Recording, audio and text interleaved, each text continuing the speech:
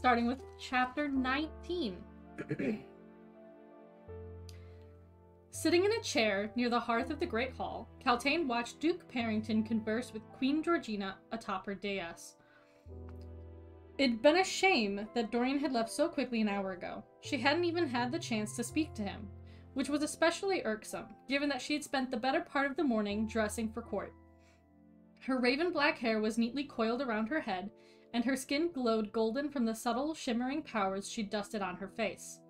Though the bindings on her pink and yellow gown crushed her ribs, and the pearls and diamonds around her neck strangled her, she kept her chin high, poised. Dorian had left, but having Parrington show up was an unexpected surprise.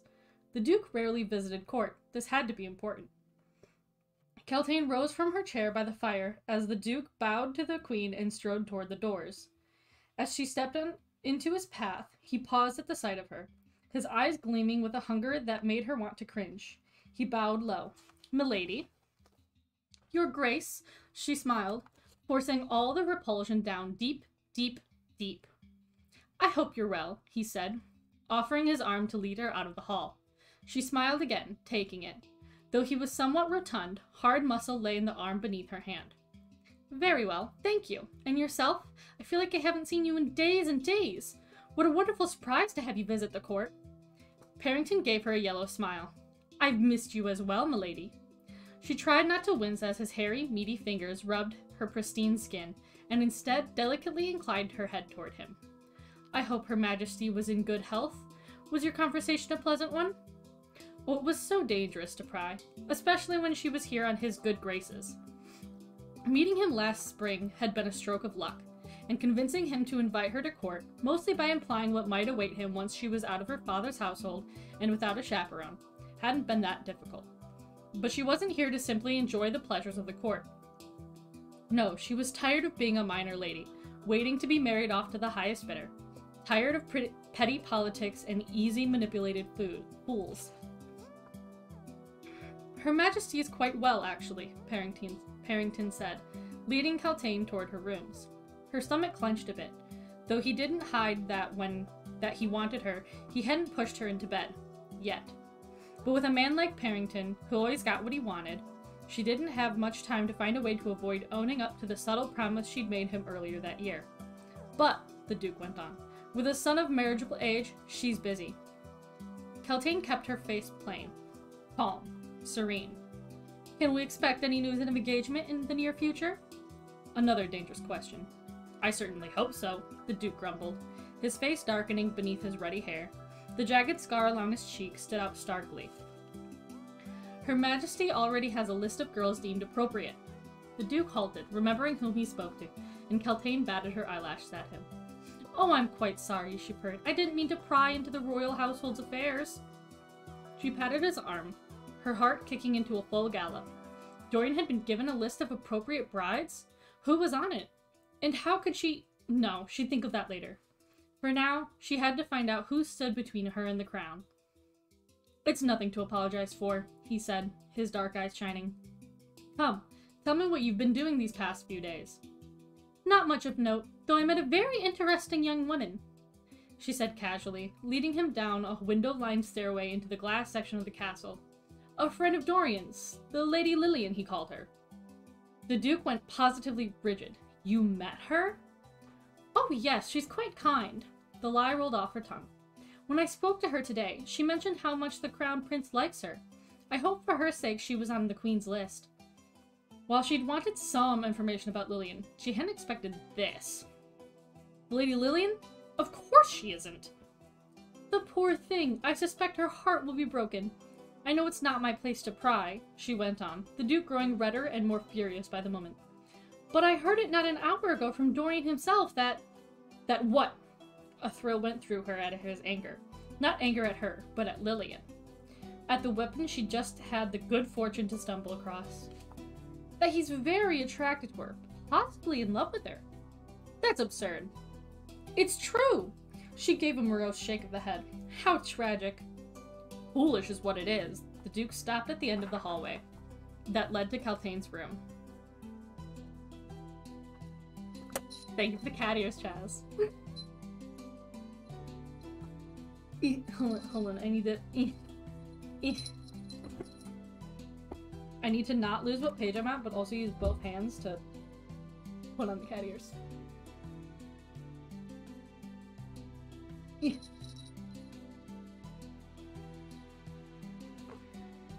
Okay.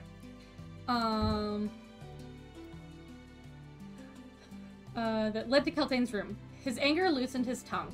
Foolish and daft and impossible. Impossible? Someday I will explain why. A clock chimed, off-kilter, and Parrington turned in its direction. I have a council meeting. He leaned close enough to whisper in her ear, his breath hot and damp against her skin. Perhaps I'll see you tonight. He dragged a hand down her side before he walked away. She watched him go, and when he disappeared, she let out a shuddering sigh. But if he could get her close to Dorian... She had to find out who her competition was, but first she had to find a way to get Lillian's claws out of the prince. List or no list, she was a threat. And if the Duke hated her as much as it seemed, she might have powerful allies when the time came to make sure Lillian released her hold on Dorian. Dorian and Chaol didn't say much as they walked to dinner in the Great Hall. Princess Nehemia was safely in her chambers, surrounded by her guards. It had been quickly agreed that while it was foolish of Selena to spar with the princess, Chaol's absence was inexcusable, even with the dead champion to investigate. You seemed rather friendly with Sardothian, Chaol said, his voice cold. Jealous, are we? Dorian teased. I'm more concerned for your safety. She might be pretty and might impress you with her cleverness, but she's still an assassin, Dorian. You sound like my father. It's common sense. Stay away from her, champion or no. Don't give me orders. I'm only doing it for your safety. Why would she kill me? I think she likes being pampered. If she hasn't attempted to escape or kill anyone, then why would she do it now? He patted his friend on the shoulder. You worry too much. It's my occupation to worry. Then you'll have gray hair before you're 25, and Sardothian certainly will not fall in love with you. What nonsense are you talking? Well, if she does try to escape, which she won't, then she'll break your heart. You'd be forced to throw her in the dungeons, hunt her down, or kill her. Dorian, I don't like her. Sensing his friend's growing irritation, Dorian changed the subject. What about the dead champion? The Eye-Eater? Any idea who did it, or why? Chaol's eyes darkened. I've studied it again and again over the past few days. The body was totally destroyed. The color leached from Chaol's cheeks. Innards scooped out and gone. Even the brain was... missing. I've sent a message to your father about it, but I'll continue investigating in the meantime.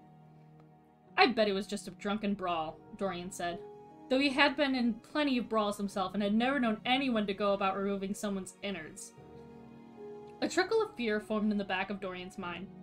My father would probably be glad to have the Eye-Eater dead and gone. I hope so. Dorian grinned and put an arm around the captain's shoulders. With you looking into it, I'm sure it'll be solved tomorrow, he said, leading his friend into the dining hall. And that was chapter 19.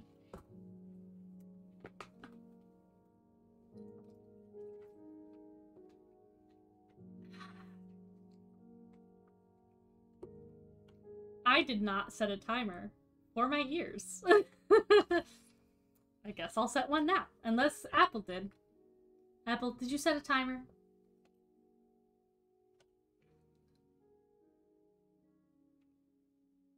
You did? Okay, cool. Awesome. Okay, then. Awesome. Alright, well then let's move into chapter 20. Selena closed her book and sighed. What a terrible ending. She stood from the chair, unsure where she was going, and walked out of her bedroom. She'd been willing to apologize to Chaol when he found her sparring with Nehemia that afternoon, but his behavior... She paced through her rooms. He had more important things to do than guard the world's most famous criminal, did he? She didn't enjoy being cruel, but hadn't he deserved it? She'd really made a fool out of herself by mentioning the vomiting, and she'd called him all sorts of nasty things. Did he trust her or hate her? Selena looked at her hands and realized she had wrung them so badly that her fingers were red. How had she gone from the most feared prisoner in Endovier to this sappy mess? She had greater matters to worry about, like the test tomorrow, and this dead champion. She'd already altered the hinges on all her doors so that they squeaked loudly anytime they opened. If someone entered her room, she'd know well in advance, and she'd managed to embed some stolen sewing needles into a bar of soap for a makeshift miniature pike. It was better than nothing, especially if this murderer had a taste for champion blood. She forced her hands to her sides, shaking her unease, and strode into the music and gaming room. She could not play billiards or cards by herself, but... Selena eyed the pianoforte. She used to play. Oh, she'd loved to play, loved music, the way music could break and heal, and make everything seem possible and heroic. Carefully, as if approaching a sleeping person, Selena walked to the large instrument. She pulled out the wooden bench, wincing at the loud scraping sound it made. Folding back the heavy lid, she pushed her feet on the pedals, testing them. She eyed the smooth ivory keys, and then the black keys, which were like the gaps between teeth. She had been good once, perhaps better than good. Arobin Hamel made her play for him whenever they saw each other. She wondered if Arobin knew she was out of the mines.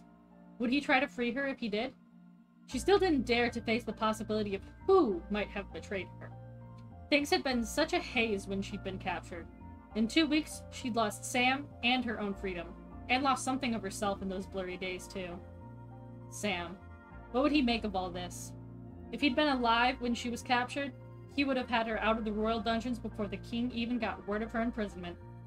But Sam, like her, had been betrayed, and sometimes the absence of him hit her so hard that she forgot how to breathe. She touched a lower note. It was deep and throbbing, full of sorrow and anger. Gingerly, with one hand, she tapped out a simple, slow melody on the higher keys. Echoes, shreds of memory arising out of the void of her mind. Her rooms were so silent the music seemed obtrusive. She moved her right hand, playing upon the flats and sharps. It was a piece that she used to play again and again until Arobin would yell at her to play something else. She played a chord, then another, added in a few silver notes from her right hand, pushed once on a pedal, and was gone. The notes burst from her fingers, staggering at first, but then more confidently as the emotion in the music took over. It was a mournful piece, but it made her into something clean and new. She was surprised that her hands had not forgotten, that somewhere in her mind, after a year of darkness and slavery, music was still alive and breathing. That somewhere, between the notes, was Sam. She forgot about the time as she drifted between pieces, voicing the unspeakable, opening old wounds, playing and playing as the sound forgave and saved her. Leaning against the doorway, Dorian stood, utterly transfixed. She'd been playing for some time with her back to him. He wondered when she'd notice him, or if she'd ever stop at all. He wouldn't mind listening forever. He had come here with the intention of embarrassing the snide assassin, and had instead found a young woman pouring her secrets into a pianoforte. Dorian peeled himself from the wall. For all her assassinating experience, she didn't notice him until he sat down on the bench beside her. You play Her fingers slipped on the keys, which let out a loud, awful clank, and she was halfway to the rack of cue sticks when she beheld him. He could have sworn her eyes were damp. What are you doing here? She glanced at the door. Was she planning on using one of those cue sticks against him? Kale isn't with me, he said, with a quick smile. If that's what you're wondering. I apologize if I interrupted. He wondered at her discomfort as she turned red. It seemed far too human emotion for Aderlin's assassin. Perhaps his earlier plan to embarrass her wasn't foiled yet. But you were playing so beautifully that It's fine. She walked toward one of the chairs. He stood, blocking her path. She was of a surprisingly average height. He glanced down at her form. Average height aside, her curves were enticing. What are you doing here? She repeated. He smiled roguishly. We decided to meet tonight, don't you remember? I thought it was a joke. I'm Crown Prince of Aderlin. He sank into a chair before the fire. I never joke. Are you allowed to be here? Allowed? Again, I'm a prince. I can do what I like. Yes, but I'm Aderlin's assassin. He wouldn't be intimidated, even if she could grab that billiards cue and skewer him in a matter of seconds. From your playing, it seems that you're a great deal more than that. What do you mean? Well, he said, trying not to get lost in her strange, lovely eyes. I don't think anyone who plays like that can be just a criminal. It seems like you have a soul, he teased. Of course I have a soul. Everyone has a soul. She was still red. He made her He made her that uncomfortable? He fought his grin. This was too much fun. How'd you like the books? They were very nice, she said quietly. They were wonderful, actually. I'm glad. Their eyes met, and she retreated behind the back of the chair. If he didn't know better, he would have thought that himself to be the assassin. How's training going? Any competitors giving you trouble? Excellently, she said, but the corners of her mouth drifted downward. And no, after today, I don't think any of us will be giving anyone trouble. It took him a moment to realize she was thinking of the competitor who had been killed while trying to escape. She chewed on her bottom lip, quiet for a heartbeat, before she asked, Did Kale give the orders to kill Sven? Ears up. No, he said. My father commanded all the guards to shoot to kill if any of you tried to escape. I don't think Kale would have ever given that order, he added, though he wasn't sure why, but the unnerving stillness in her eyes abated at least. When she didn't say more, Dorian asked as casually as he could, On that note, how are you and Kale getting along? Of course it was a totally innocent question. She shrugged, and he tried not to read too far into the gesture. Fine, I think he hates me a bit, but given his position, I'm not surprised. Why do you think he hates you? For some reason, he couldn't bring himself to deny it. Because I'm an assassin, and he's captain of the guard, forced to belittle himself by minding the would-be king's champion. Do you wish it were otherwise? He gave her a lazy grin. That question wasn't so innocent. She inched around the chair, coming closer to him, and his heart jumped a beat. Well, who wants to be hated? Though I'd rather be hated than invisible. But it makes no difference. She wasn't convincing. You're lonely? He said it before he could stop himself. Lonely? She shook her head and finally, after all that coaxing, sat down. He fought against the urge to reach across the space between them to see if her hair was as silky as it looked. No, I can serve well enough on my own, if given proper reading material. He looked at the fire, trying not to think about where she'd been only weeks before, and what that kind of loneliness might have felt like. There were no books in Endovier. Still, it can't be pleasant to be one's own companion at all times. And what would you do? She laughed. I'd rather not be seen as one of your lovers. And what's wrong with that? I'm already notorious as an assassin. I don't particularly feel like being notorious for sharing your bed. He choked, but she went on. Would you like me to explain why, or is it enough for me to say that? I don't take jewels and trinkets as payment for my affection. He snarled. I'm not going to debate morality with an assassin. You kill people for money, you know. Her eyes became hard, and she pointed to the door. You may leave now. You're dismissing me? He didn't know whether to laugh or yell. Shall I summon Kale to see what he thinks? She crossed her arms, knowing she had won. Perhaps she'd also realized that there was fun to be had in riling him, too. Why should I be thrown from your rooms for stating the truth? You just called me little more than a whoremonger. He hadn't had this much fun in ages. Tell me about your life. How you learned to play the pianoforte so masterfully. And what was that piece? It was so sad. Were you thinking about a secret lover? He winked. I practiced. She stood, walking toward the door. And yes, she snapped, I was. You're quite prickly tonight, he said, trailing her. He stopped a foot away, but the space between them felt strangely intimate, especially as he purred. You're not nearly as chatty as you were this afternoon.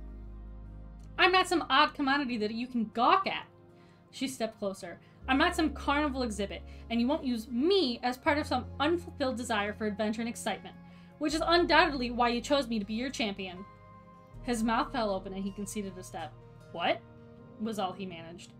She stalked past him and dropped into the armchair. At least she wasn't leaving. Did you honestly think I wouldn't realize why you came here tonight? As someone who gave me The Crown of a Hero to read? Which suggests a rather fanciful mind that yearns for adventure. I don't think you're an adventurer, he muttered. Oh, the castle offers so much excitement that the presence of Aderlin's assassin isn't nothing unusual, nothing that would entice a young prince who's been confined to a court all his life. And what does this competition suggest, for that matter? I'm already at your father's disposal. I won't become his son's jester, too. It was his turn to blush. Had he never been scolded by anyone like this? His parents and tutors, perhaps, but certainly not a young woman. Don't you know who you're talking to? My dear prince, she drawled, examining her nails. You're alone in my rooms. The hallway door is very far away. I can say whatever I wish. He burst out laughing. She sat up and watched him, her head tilted to the side. Her cheeks were flushed, making her blue eyes even brighter. Did she know that he might have wanted what he might have wanted to do with her if she wasn't an assassin? "I'll go," he said at last, stopping himself from wondering if he could actually risk it, risk his father's and Kale's wrath, and what might happen if he decided to damn the consequences. "But I'll return. Soon." "I'm sure," she said dryly. "Good night, Sardothian." He looked around her rooms and grinned. "Tell me something before I leave. This mystery lover of yours. He doesn't live in the castle, does he?" He instantly knew he'd said the wrong thing when some of the light vanished from her eyes. "Good night," she said a bit coldly. Dorian shook his head. "I didn't mean to." She just waved him off, looking toward the fire. Understanding his dismissal, he strode to the door, each of his footsteps sounding in the now too silent room. He was almost to the threshold when she spoke, her voice distant. His name was Sam. She was still staring at the fire. Was Sam? What happened? She looked at him, smiling sadly. He died. When? He got out. He would have never teased her like that. Never said a damn word if he'd known. Her words were strangled as she said, 13 months ago. A glimmer of pain flashed across her face, so real and endless that he felt it in his gut. "I'm sorry," he breathed. She shrugged, as if it could somehow diminish the grief he still saw in her eyes, shining so bright in the firelight. "So am I," she whispered, and faced the fire again. Sensing she was truly done talking this time, Dorian cleared his throat. "Good luck at tomorrow's test." She didn't say anything as he left the room. He couldn't banish her heart-wrenching music from his mind, even when he burned his mother's list of eligible maidens, even when he read a book long into the night, even when he finally fell asleep. That was chapter 21. I mean, 20.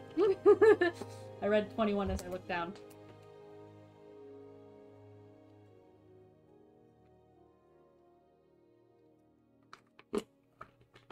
Apple, what are those eyes for?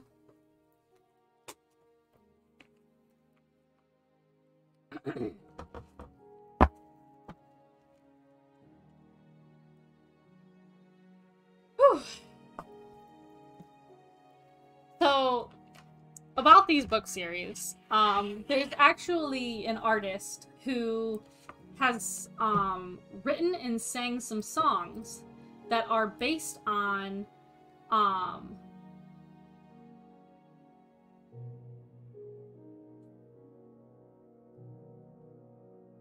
hold on, I got distracted.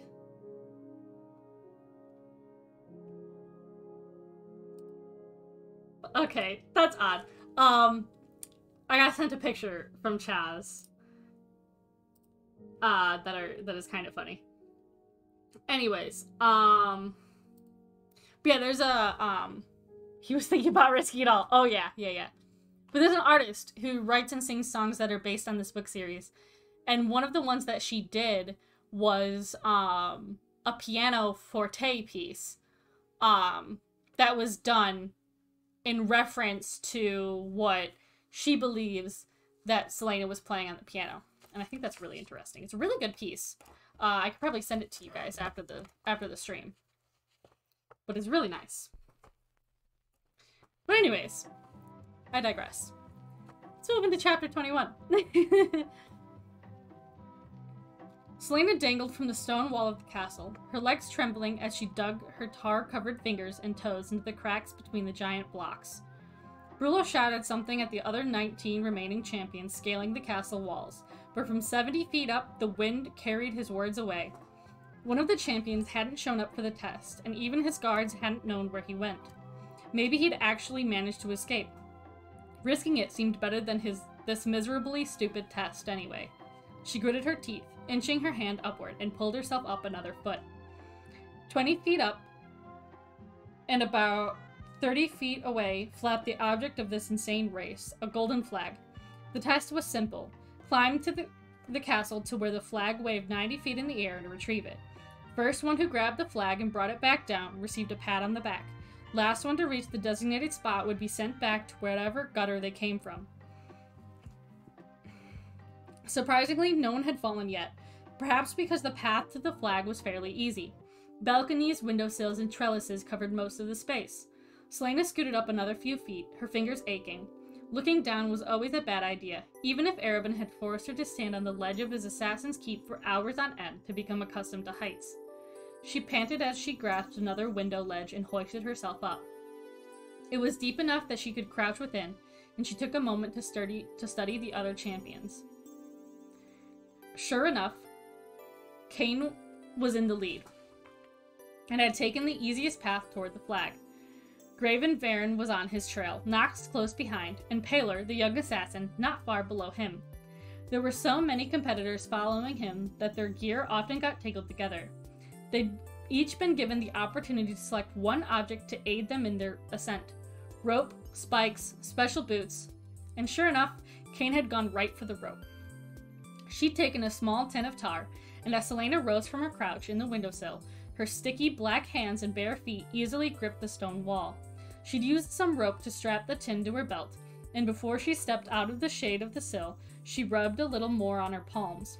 Someone gasped below, and she swallowed the urge to glance down. She knew she'd taken a more difficult path, but it was better than fighting off all the competitors taking the easy route. She wouldn't put it past Grave or Baron to shove her off the wall.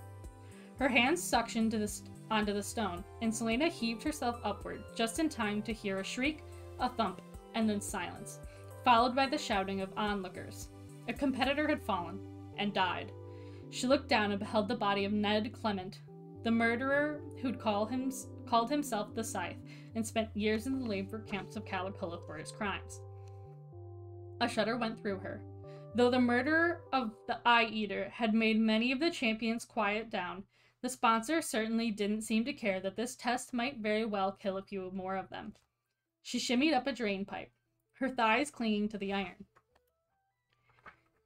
Kane hooked his long rope around a leering gargoyle's neck and swung across an expanse of flat wall, landing on a balcony ledge 15 feet below the flag. She fought her frustration as she worked her way up higher and higher, following the course of the drain pipe. The other competitors shuffled along, following Kane's path. There were a few more shouts, and she looked down long enough to see that Grave was causing a backup because he couldn't manage to toss his rope around the gargoyle's neck as Kane had. Varen nudged the assassin aside and moved past him, easily securing his own rope. Nox, now behind Grave, made to do the same, but Grave started cursing at him, and Nox stopped, lifting his hands in a gesture of placation. Smirking, Selena braced her blackened feet on a stabilizing bracket, holding the pipe in place. She'd soon be directly parallel to the flag, and then only 30 feet of bare stone would separate her from it. Selena eased farther up the pipe, her toes sticking to the metal. 15 feet below her pipe, a mercenary was clutching the horns of a gargoyle as he set about fastening his rope around its head. He seemed to be taking the faster route across a cluster of gargoyles. Then he'd have to swing onto a landing 18 feet away, before making his way to the other gargoyles on which Grave and Nox now quarreled. She was in no danger of him trying to scale the drain pipe to bother her, so inch by inch she moved up, the wind battering her hair this way and that. It was then that she heard Nox shout, and Selena looked in time to see Grave shove him from their perch atop the gargoyle's back. Nox swung wide, the rope wrapped around his middle going taut as he collided with the castle wall below. Selena froze, her breath catching as Nox scraped his hands and feet against the stone to catch hold. But Grave wasn't done yet. He bent under the guise of adjusting his boot, and Selena saw a small dagger glint in the sunlight. How he'd gotten the weapon past his guards was a feat in itself. Selena's warning cry was carried away by the wind as Graves set about sawing Nox's rope from its tether on the gargoyle. None of the other champions nearby bothered to do anything, though Paler paused for a moment before easing around Grave. If Nox died, it was one less competitor, and if they interfered, it might cost them this test. Selena knew she could keep moving. She should keep moving, but something kept her rooted to the spot. Nox couldn't find a hold on the stone wall, and without a nearby ledge or gargoyle to grasp, he had nowhere to go but down. Once the rope broke, he'd fall. One by one, the threads of his rope snapped beneath Graves' dagger, and Nox, sensing the vibrations, looked up at the assassin in horror. If he fell, there was no chance of surviving. A few more slices of Graves' blade, and the rope would be severed entirely. The rope groaned. Selena moved. She slid down the drain pipe, the flesh of her feet and hands tearing open as the metal cut into her skin, but she didn't let herself think of the pain. The mercenary on the gargoyle below only had time to lean into the wall as she slammed into the creature's head, gripping its horns to steady herself. The mercenary had already tied one end of his climbing rope around the gargoyle's neck. Now she seized it and tied the other around her own waist. The rope was long enough and strong enough, and the four gargoyles perched beside hers would prove enough space to run. "Touch this rope and I'll gut you," she warned the mercenary, and readied herself. Nox shouted at Grave, and she dared to look to where the thief dangled. There was a sharp snap of rope breaking, and Nox's cry of fear and rage, and Selena took off, sprinting across the backs of the four gargoyles before she launched herself into the void. And that was chapter 21. That was an intense one.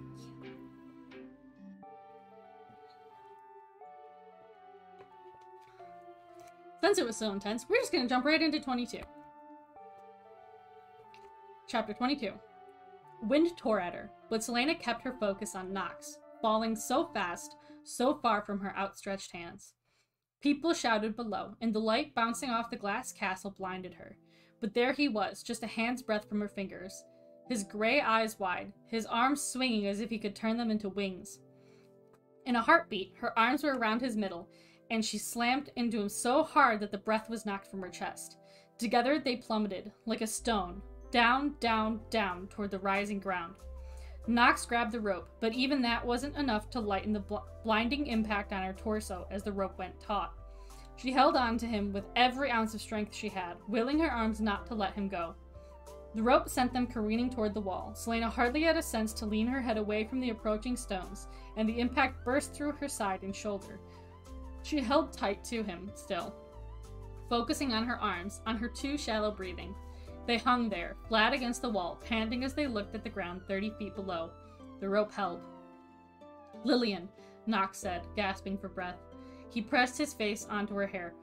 "Gods above!" But cheers erupted from below and drowned out his words.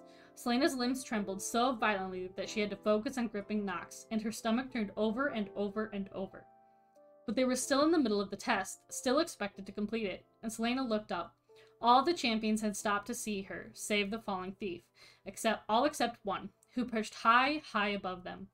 Selena could only gape as the flag was ripped down, and Cain howled his triumph. More cheers rose up to meet them as Cain waved the flag for everyone to see. She seethed. She would have won if she'd taken the easy route. She would have gotten there in half the time it took Cain. But Kale told her to stay in the middle anyway, and her path had been far more impressive and demonstrative of her skills.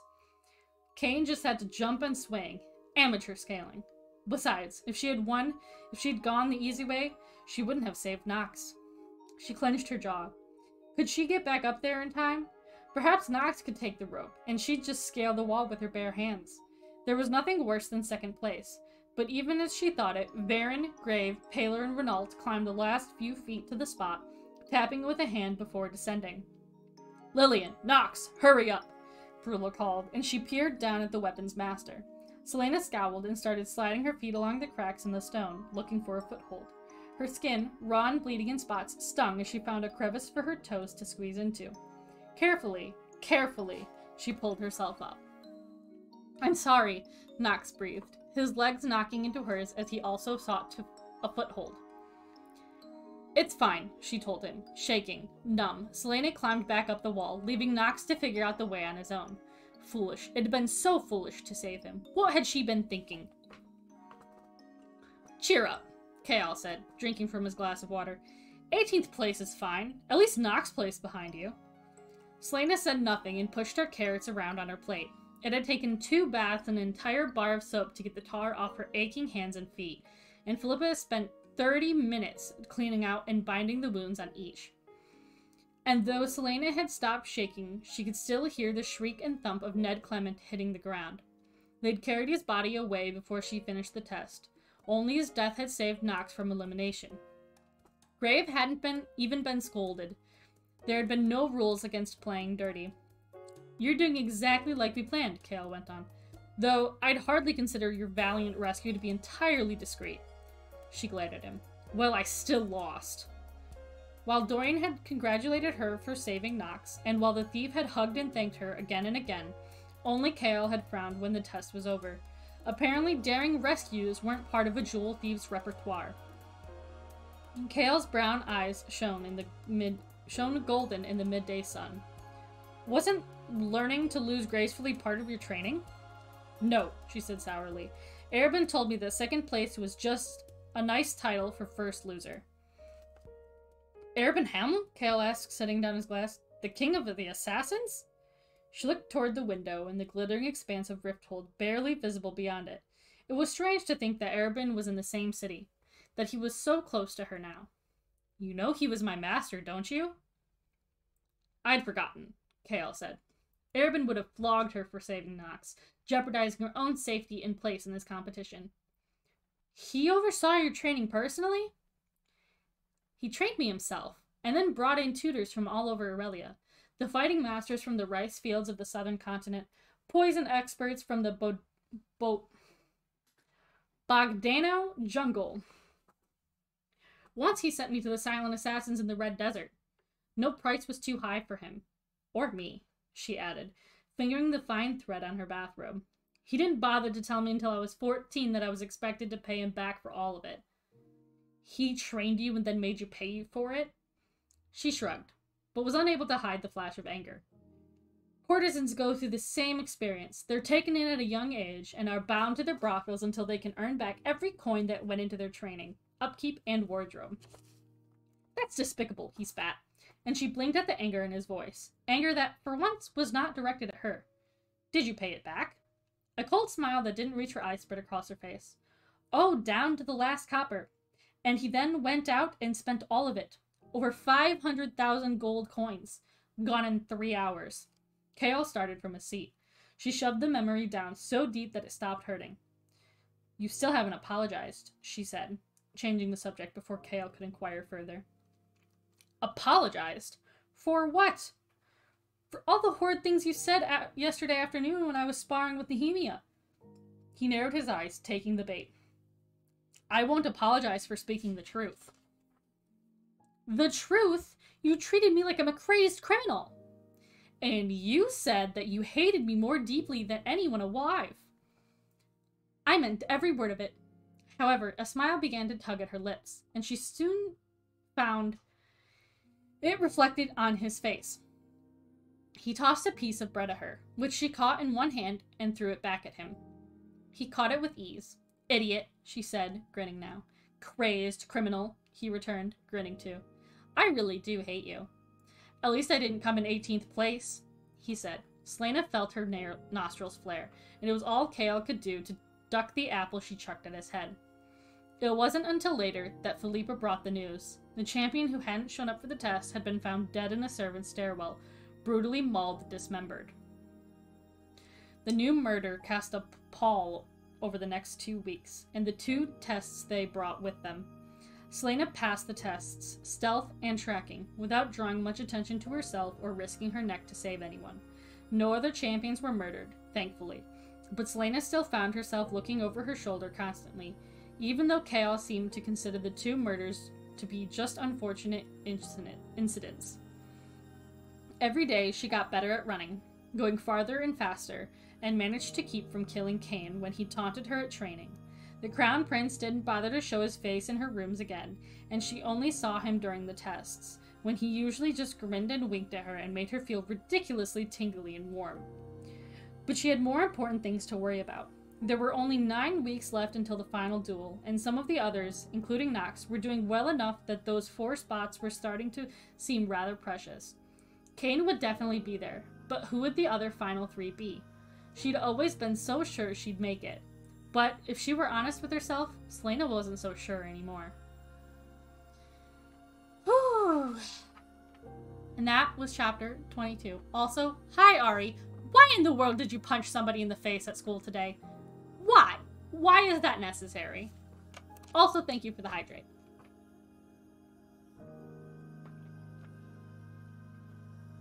We are not supposed to be fighting at school.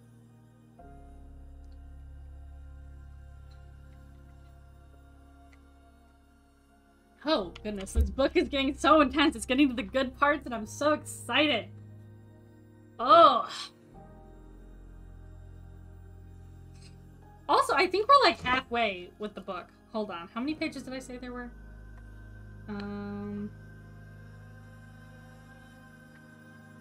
404, and we're at 161. She was pointing out my insecurity, and I was angry. Ari, I understand that somebody pointing out your insecurities and and making you angry is hard to deal with. But you shouldn't hit somebody. That's not the solution to stop somebody from being mean. I know that being mean isn't nice. Mean is the opposite of nice in definition. But you should not punch people for it. You should find a different way to handle it, whether it's just ignoring them because they're just trying to get a rise in reaction out of you, or telling somebody of authority that they're being mean. Punching them is not the answer. That is a good response. Listen to Lamamda. Listen to Lamamda. Mean people are only mean because they're more insecure than you are. I understand it's hard to keep in that urge, but we must try every day. If everybody went around punching people who they didn't like, the world would be full of black eyes. Let's continue into chapter 23. Selena gaped at the ground. She knew these sharp gray rocks, knew how they crunched beneath her feet, how they smelled after the rain, how they could so easily cut into her skin when she was thrown down. The rocks stretched for miles, rising into jagged, fang-like mountains that pierced the cloudy sky. In the frigid wind, she had little clothing to protect her from its stinging gusts. As she touched the dirty rags, her stomach rose in her throat. What had happened? She pivoted, shackles clanking, and took in the desolate waste that was Endovier. She had failed and had been sent back here.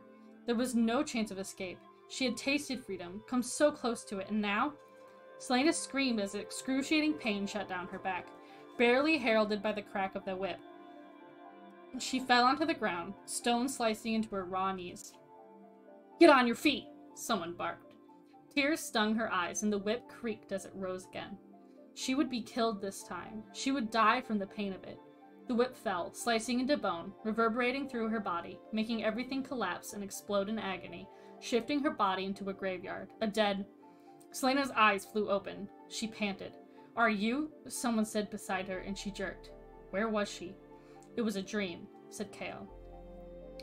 She stared at him, then looked around the room, running a hand through her hair. Rifthold. Rifthold, that's where she was. In the glass castle. No, in the stone castle beneath. She was sweating, and the sweat on her back felt uncomfortably like blood. She felt dizzy, nauseated, too small and too large all at once. Though her windows were shut, an odd draft from somewhere in her room kissed her face, smelling strangely of roses. "Selena, it was a dream," the captain of the guard said again. "You were screaming." He gave her a shaky smile. "I thought you were being murdered." Selena reached around to touch her back, beneath her nightshirt. She could feel the 3 ridges, and some smaller ones. But nothing. Nothing. I was being whipped. She shook her head to remove the memory from her mind. "What are you doing here? It's not even dawn." She crossed her arms, flushing slightly. "It's Sam Hewen. I'm canceling our training today, but I wanted to see if you plan to attend the service." "Today's... what? It's Sam Hewen today? Why has no one mentioned it? Is there a feast tonight?"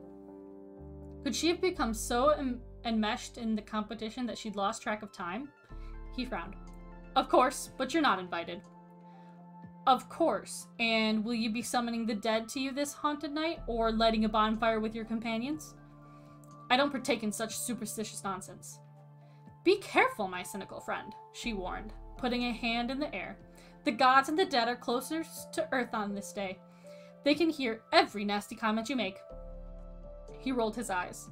"It's a silly holiday to celebrate the coming of winter. The bonfires just produce ash to cover the fields." "As an offering to the gods to keep them safe."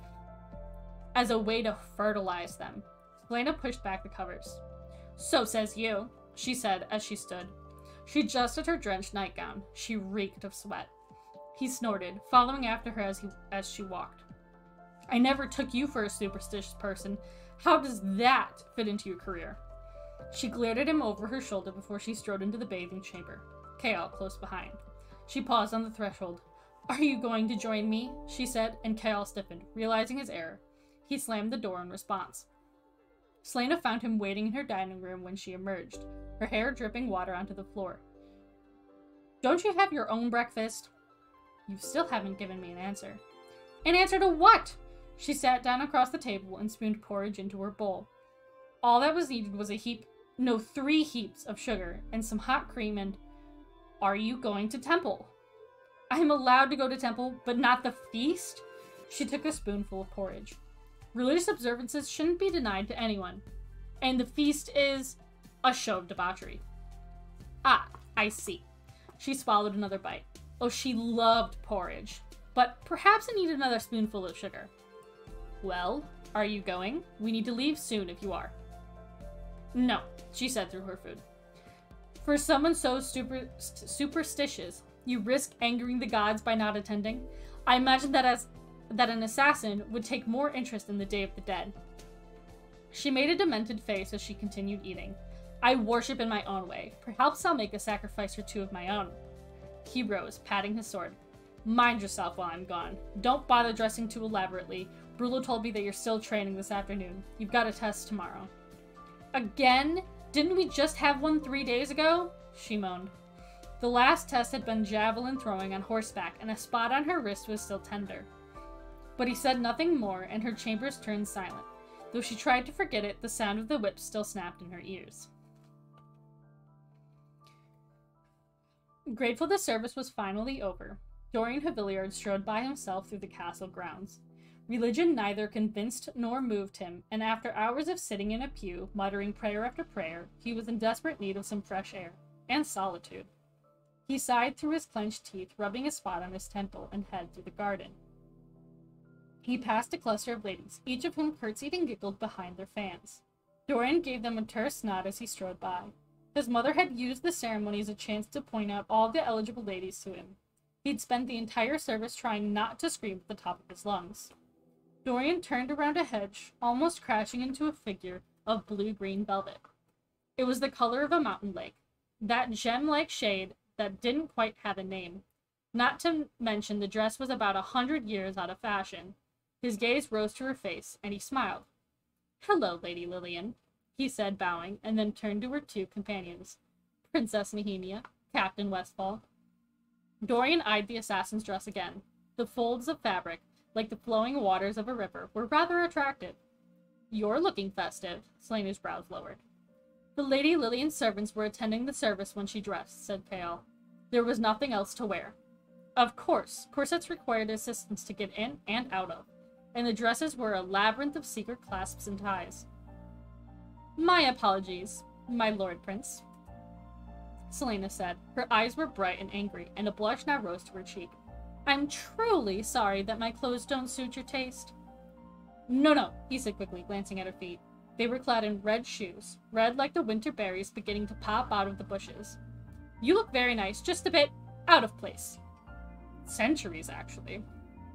She gave him an exasperated look. He turned to Nehemia. "Forgive me," he said in his best Elvi, which wasn't very impressive at all. "How are you?" Her eyes shone with amusement at his shoddy Elwi, but she nodded in acknowledgement. "I am well, your highness," she answered, in his language. Dorian's attention flicked to her 2 guards, who lurked in the shadows nearby, waiting, watching. Dorian's blood thrummed in his veins. For weeks now, Duke Parrington had been pushing for a plan to bring more forces into Eoway, to crush the rebels so efficiently that they wouldn't dare challenge Adarlan's rule again. Just yesterday, the Duke presented a plan. They would deploy more legions and keep Nehemia here to discourage any retaliation from the rebels. Not particularly inclined to add hostage-taking into his repertoire of abilities, Dorian had spent hours arguing against it.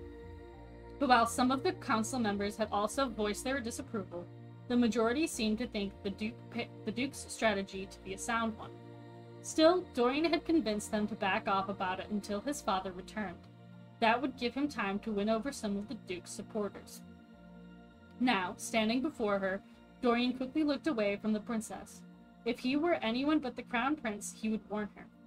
But if Nehemia left before she was supposed to, the Duke would know who had told her and inform his father. Things were bad enough between Dorian and the king. He didn't need to be branded as a rebel sympathizer. "Are you going to the feast tonight?"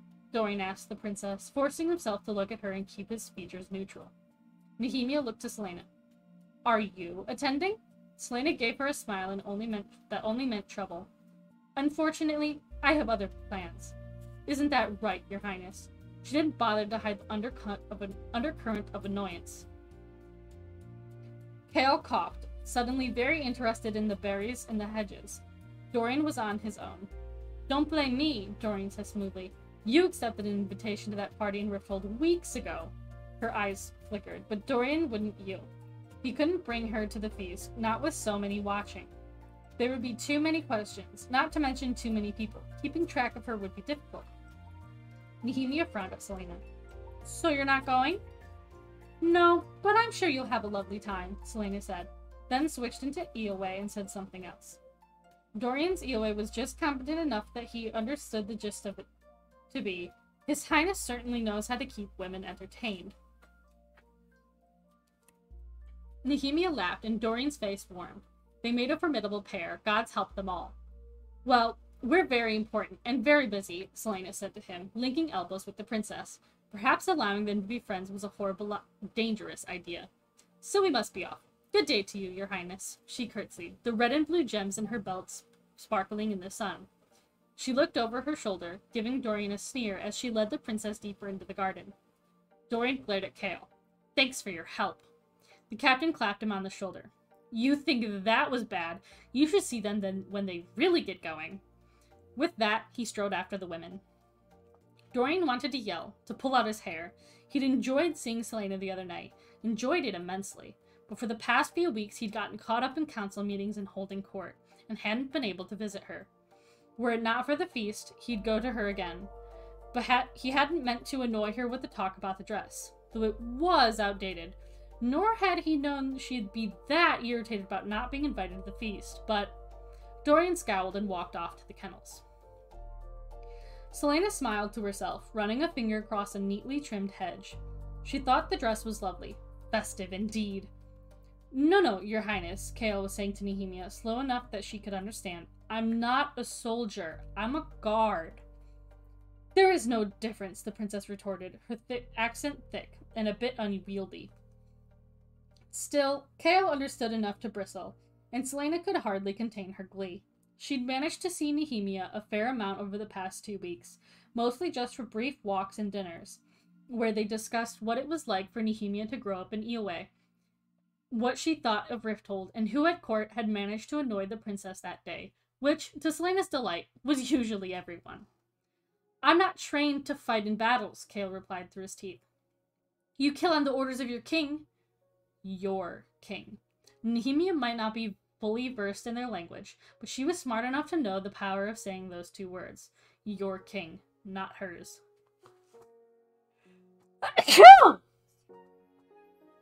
Whew, sorry about that. While Selena could listen to Nehemia rant about the king of Adarlan for hours, they were in a garden. Other people might be listening. A shudder went through Selena, and she interrupted before Nehemia could say more. "I think it's useless arguing with her, Kale," Selena said, nudging the captain of the guard with her elbow. "Perhaps you shouldn't have given Taryn your title. Can you reclaim it? It'd prevent a lot of confusion." "How'd you remember my brother's name?" She shrugged, not quite understanding the gleam in his eye. "You told me. Why wouldn't I remember it?" He looked handsome today. It was in the way his hair met his golden skin, in the tiny gaps between the strands, in the way it fell across his brow. "I suppose you'll enjoy the feast without me there, that is," she said morosely. He snorted. "Are you that upset about missing it?" "No," she said, sweeping her unbound hair over her shoulder. "But, well, it's a party, and everyone loves parties." Shall I bring you a trinket from the revelry?" "Only if it consists of a sizable portion of roast lamb." The air was bright and clear around them. The feast isn't that exciting, he offered. It's the same as any supper. I can assure you the lamb will be dry and tough. As my friend, you should either bring me along or keep me company. Friend? He asked. She blushed. Well, scowling escort is a better description, or reluctant acquaintance if you prefer. To her surprise, he smiled. The princess grabbed Selena's hand. You'll teach me, she said in Eelway. Teach me to better speak your language, and teach me how to write and read it better than I do now, so I don't have to suffer through those horribly boring old men they call tutors. Selena began in the common tongue and winced. She felt guilty for leaving Nehemia out of the conversation for so long, and having the princess be fluent in both languages would be great fun. Convincing Kale to let her see Nehemia was always a hassle, because he insisted on being there to keep watch. He'd never agreed to sitting through lessons. I don't know how properly to teach you my language, Selena lied. Nonsense, Nehemia said. You'll teach me after whatever it is you do with this one for an hour every day before supper. Nehemia raised her chin in a way that suggested saying no wasn't an option. Selena swallowed and did her best to look pleasant as she turned to Kale, who observed them with raised brows. She wishes me to tutor her every day before supper. I'm afraid that's not possible, he said. She translated. Nehemia gave him the withering glare that usually made people start sweating. Why not? She fell into Eelway. She's smarter than most of the people in this castle. Kale, thankfully, caught the general gist of it. I don't think that... Am I not Princess of Eelway? Nehemia interrupted in the common tongue. Your Highness, Kale began, but Selena silenced him with a wave of her hand. They were approaching the clock tower, black and menacing as always, but kneeling before it was Cain. His head bent. He focused on something on the ground. At the sound of their footsteps, Cain's head shot up. He grinned broadly and stood. His hands were covered in dirt. But before Selena could better observe him or his strange behavior, he nodded to Kale and stalked away behind the tower. Nasty brute, Selena breathed, still staring in the direction in which he disappeared. Who is he? Nehemia asked in Eelway. A soldier in the king's army, Selena said, though he now serves Duke Parrington. Nehemia looked after Cain, and her dark eyes narrowed. Something about him makes me want to beat his face in. Selena laughed. I'm glad I'm not the only one. Kale said nothing as he began walking again. She and Nehemia took up behind him, and they crossed the small patio in which the clock tower stood. Selena looked at the spot where Cain had just been kneeling. He dug out the dirt packed into the hollows of the strange mark in the flagstone, making the mark clearer. What do you think this is? She asked the princess, pointing at the mark etched into the tile. And why had Cain been cleaning it? A word mark, the princess replied, giving it a name in Selena's own language. Selena's brows rose. It was just a triangle inside of a circle. Can you read these marks? She asked. A word mark? How strange. No, Nehemia said quickly. They're part of an ancient religion that died long ago. What religion? Selena asked. Look, there's another. She pointed at another mark a few feet away. It was a vertical line with an inverted peak stretching upward from its middle. You should leave it alone, Nehemia said sharply, and Selena blinked. Such things were forgotten for a reason. What are you talking about? Asked Kale, and she explained the gist of their conversation. When she finished, he curled his lips but said nothing. They continued on, and Selena saw another mark. It was a strange shape, a small diamond with two inverted points protruding from either side. The top and bottom peaks of the diamond were elongated into a straight line, and it seemed to be symmetrically perfect. Had the king had them carved when he built the clock tower, or did they predate it? Nehemia was staring at her forehead, and Selena asked, Is there dirt on my face? No, Nehemia said a bit distantly, her brows nodding as she studied Selena's brow. The princess suddenly stared into Selena's eyes with a ferocity that made the assassin recoil slightly. You know nothing about the word marks? The clock tower chimed. No, Selena said. I don't know anything about them. You're hiding something, the princess said softly in Eelway, though it was not accusatory. You are much more than you seem, Lillian. Well, I should hope I'm more than just some simpering courtier, she said with as much bravado as she could muster. She grinned broadly, hoping Nehemia would stop looking so strange and stop staring at her brow. Can you teach me how to speak Eelway properly? If you can teach me more of your ridiculous language, said the princess, though some caution still lingered in her eyes. What had Nehemia seen that caused her to act that way? "It's a deal," Selena said with a weak smile. "Just don't tell him. Captain Westfall leaves me alone in the mid-afternoon. The hour before supper is perfect." "Then I shall come tomorrow at 5, Nehemia said. The princess smiled and began to walk once more, a spark appearing in her black eyes. Selena could only follow after her. And that is chapter 23.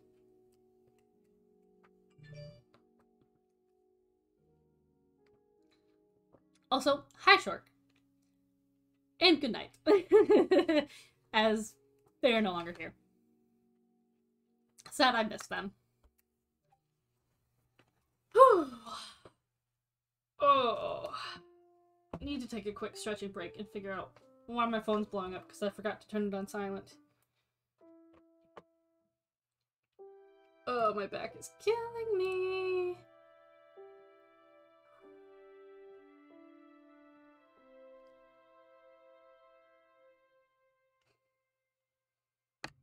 Okay, it was nothing of importance, it seems.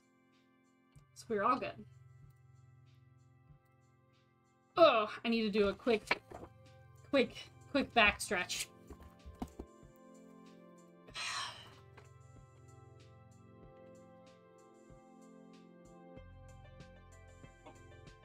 Stretch. Okay.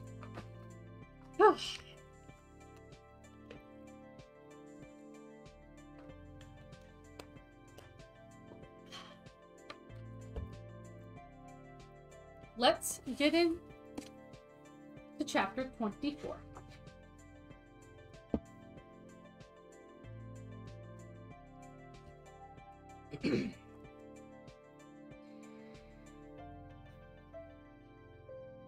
Selena lay on the bed, staring at a pool of moonlight on the floor.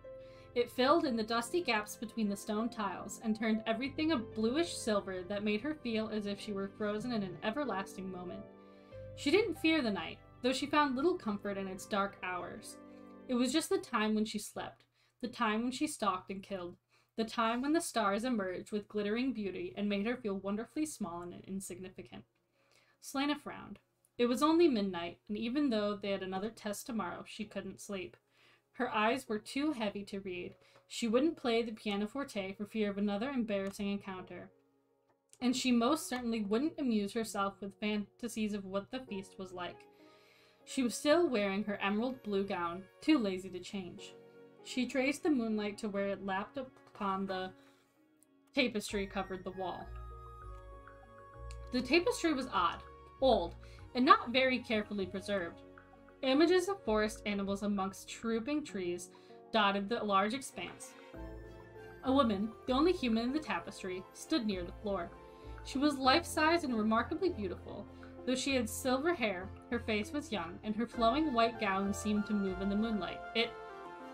Selena sat up in bed. Did the tapestry sway slightly? She glanced at the window. It was firmly shut. The tapestry was barely blowing outward, not to the side. Could it be? Her skin tingled, and she lit a candle before approaching the wall. The tapestry stopped moving. She reached to the end of the fabric and pulled it up. There was only stone, but Selena pushed back the heavy folds of the work and tucked it behind a chest to keep it aloft.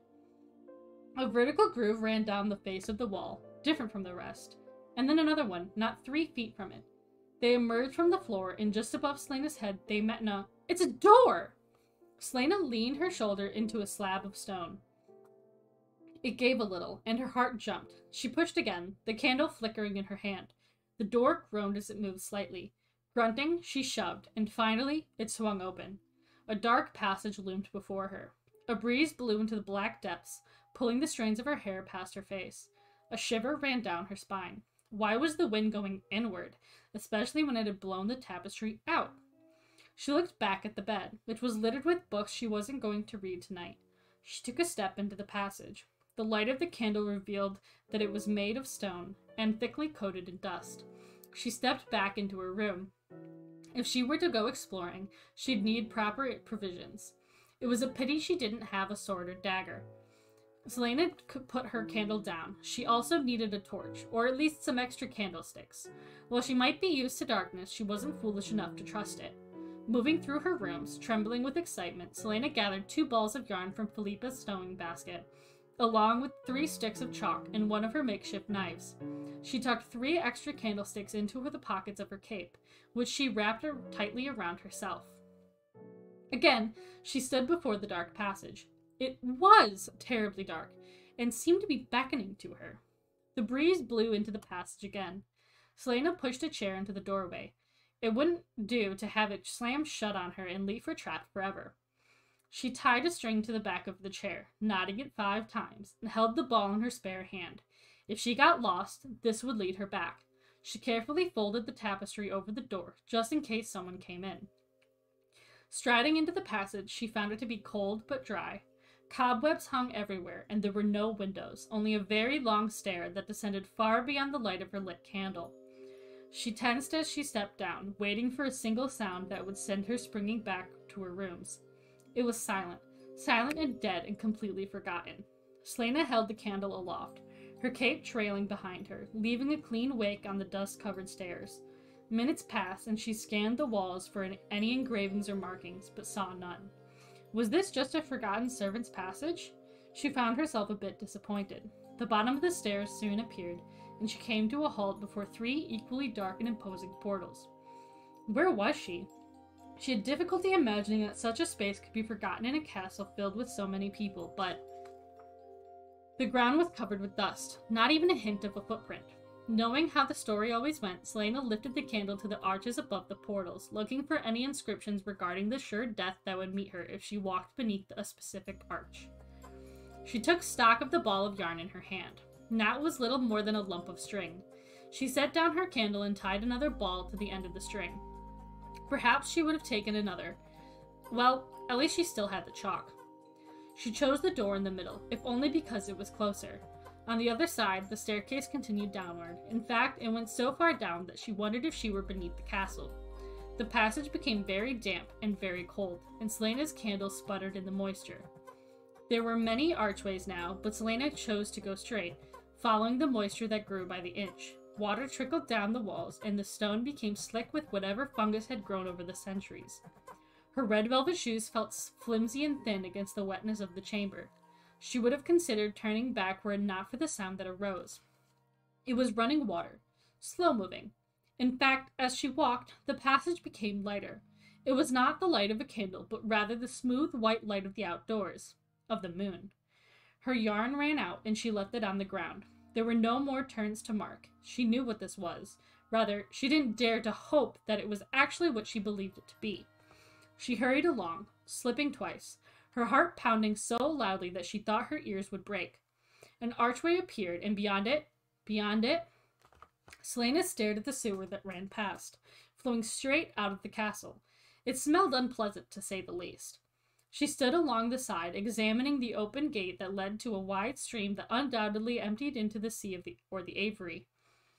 There were no guards and no locks, save for the iron fence that hovered over the surface, raised just enough to allow trash to pass through. 4 little boats were tied to either bank, and there were several other doors, some wooden, some iron, that led to this exit. It was probably an escape route for the king, though from the half-rotted condition of some of the boats, she wondered if he knew that it was here. She strode to the iron fence, putting her hand through one of the gaps. The night air was chilled, but not freezing. Trees loomed just beyond the stream. She must be in the back of the castle, the side that faced the sea. Were there any guards posted outside? She found a stone on the ground, a bit of falling ceiling, and hurled it into the water beyond the gate. There was no sound of shifting armor, no muttering or cursing. She studied the other side. There was a lever to raise the gate for the boats. Selena set down her candle, removed her cloak, and emptied her pockets. Holding tightly with her hands, she placed one foot on the gate, then the other. It would be so easy to raise the gate. She felt reckless and wild. What was she doing in a palace? Why was she, Aderlin's assassin, participating in some absurd competition to prove that she was the best? She was the best. They were undoubtedly drunk now, all of them. She could take one of the less ancient boats and disappear into the night. Selena began to climb back over. She needed her cloak. Oh, they were fools for thinking that they could tame her! Her foot slipped on a slick rung, and Selena barely stifled her cry as she gripped the bars, cursing as her knee banged into the gate. Clinging to the gate, she closed her eyes. It was only water. She calmed her heart, letting her feet find their support again. The moon was almost blinding, so bright the stars were barely visible. She knew that she could easily escape, and that it would be foolish to do so. The king would find her somehow, and Chaol would be disgraced and relieved of his position, and Princess Nehemia would be left alone with moronic company and, well... Selena straightened, her chin rising. She would not run from them as a common criminal. She would face them, face the king, and earn her freedom the honorable way. And why not take advantage of the free food and training for a while longer? Not to mention, she'd need to stock up on provisions for her escape, and that could take weeks. Why rush any of it? Selena returned to her starting side and picked up the cloak. She'd win. After she won, if she ever wanted to escape her servitude to the king, well, now she had a way out. Still, Selena had difficulty leaving the chamber. She was grateful for the silence of the passage she walked upward, her legs burning from so many stairs. It was the right thing to do. Selena soon found herself before the other two portals. What other disappointments would she find in them? She had lost interest, but the breeze stirred again and it blew so hard toward the far right arch that Selena took a step. The hair in her arms rose as she watched the flame of her candle bend forward, pointing to a darkness that seemed blacker than all the rest. Whispers lay beneath the breeze, speaking to her in foreign languages. She shuddered and decided to go in the opposite direction, to take the far left portal. Following whispers on Samhain can only lead to trouble. Despite the breeze, the passage was warm. With each step up the winding stairs, the whispers faded away. Up and up and up, her heavy breathing and shuffling steps the only sound. There were no twisting passages once she reached the top, but rather one straight hall that seemed to lead on forever. She followed it, her feet already tired. After some time, she was surprised to hear music. Actually, it was the sound of great revelry, and there was golden light ahead. It streamed in through a door or a window. She rounded the corner and ascended a small set of steps that led into a significantly smaller hallway. In fact, the ceiling was so low that she had to duck as she waddled toward the light. It wasn't a door, nor a window, but rather a bronze gate. Selena blinked at the light as she looked, from high above, at the feast in the great hall. Were these tunnels for spying? She frowned at what she saw. Over 100 people eating, singing, dancing. There was Chaol sitting beside some old man, talking and laughing? His happiness made her own face flush in response, and Selena set down her candle. She peered at the other end of the massive hall. There were a few other grates just below the ceiling, though she could see no other squinting eyes beyond their ornate metalwork. Selena shifted her gaze to the dancers. Among them were a few of the champions, dressed finely, but not finely enough to conceal their poor dancing. Knox, who had now become her sparring and training partner, danced as well, perhaps a bit more elegantly than the others, though she still pitied the ladies who danced with him. But the other champions were allowed to attend and she wasn't? She gripped the gate, pressing her face against it to get a better look. Sure enough, there were more champions seated at the tables.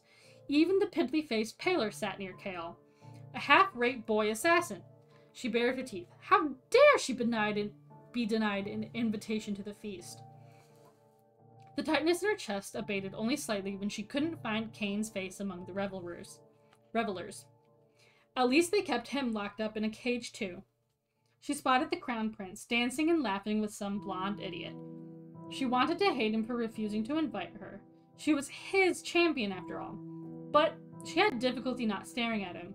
She had no desire to talk to him, but rather just to look at him, to see that unusual grace and the kindness in his eyes that made her tell him about Sam. While he might be a Haviliard, she still very much wanted to kiss him. Selena scowled as the dance finished, and the crown prince kissed the hand of the blonde woman. She turned away from the grate. Here the hallway ended. She glanced back at the feast, only to see Chaol stand from the table and begin weaving his way out of the great hall. What if he came to her rooms and found her missing?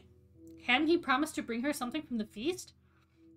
Groaning at the thought of all the stairs she now had to climb, she picked up her candle and yarn and hurried toward the comfort of higher ceilings, rolling up the string as she went. Down and down she ran, taking the steps 2 by 2. She burst past the portals and darted up the stairs to her room, small light growing with each bound. Kale would throw her in the dungeons if he found her in some secret passageway, especially if the passageway led out of the castle. She was sweating when she reached her chambers. She kicked the chair away, swung the stone door shut, and pulled the tapestry over it, and flung herself on the bed. After hours of enjoying himself at the feast, Dorian entered Selena's rooms, not sure what exactly he was doing in the chambers of an assassin at 2 in the morning. His head spun from the wine, and he was so tired from all the dancing that he was fairly certain that if he sat down, he'd fall asleep. Her chambers were silent and dark, and he cracked open her bedroom door to peer inside. Though she was asleep on the bed, she still wore that strange dress. Somehow, it seemed far more fitting now that she lay sprawled on the red blanket. Her golden hair was spread around her, and a flush of pink bloomed on her cheeks. A book lay by her side, open and still waiting for her to turn the page. He remained in the doorway, fearful that she'd wake up if he took another step. Some assassin. She hadn't even bothered to stir. But there was nothing of the assassin in her face. Not a trace of aggression or bloodlust lay across her features. He knew her somehow, and he knew she wouldn't harm him. It made little sense. When they talked, as sharp as her words usually were, he felt at ease, as if he could say anything. And she must have felt the same after she'd told him about Sam, whoever he'd been. So here he was, in the middle of the night. She flirted with him, but was it real? A footstep sounded, and he found Kale standing across the foyer. The captain stalked over to Dorian and grabbed him by the arm. Dorian knew better than to struggle as his friend dragged him through the foyer and stopped in front of the door to the hall. "What are you doing here?" Kale hissed softly. "What are you doing here?" Dorian countered, trying to keep his voice quiet. It was the better question, too. If Kale spent so much time warning him about the dangers of associating with Selena, what was he doing here in the middle of the night? "And by the word, Dorian, she's an assassin! Please, please tell me you haven't been here before." Dorian couldn't help his smirk. "I don't even want an explanation. Just get out, you reckless idiot. Get out!" Kale grabbed him by the collar of his jacket, and Dorian might have punched his friend had Kale not been so lightning fast. Before he knew it, he was roughly tossed into the hallway, and the door closed and locked behind him. Dorian, for some reason, didn't sleep well that night.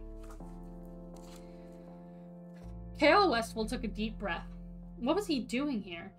Had he any right to treat the Crown Prince of Adderlin in such a manner, when he himself was going against reason? He didn't understand the rage that arose upon seeing Dorian standing in the doorway. Didn't want to understand that sort of anger. It wasn't jealousy, but something beyond it. Something that transformed his friend into someone else. Someone he didn't know. He was fairly certain she was a virgin, but Dorian didn't. But did Dorian know it? It probably made him more interested. He sighed and eased the door open, wincing as it creaked loudly. She was still in her clothes, and while she looked beautiful, that did nothing to mask the killing potential that lay beneath. It was present in her strong jaw, in the slope of her eyebrows, in the perfect stillness of her form. She was a honed blade made by the king of assassins for his own profit. She was a sleeping animal, a mountain cat or a dragon, and her markings of power were everywhere. He shook his head and walked into the bedroom.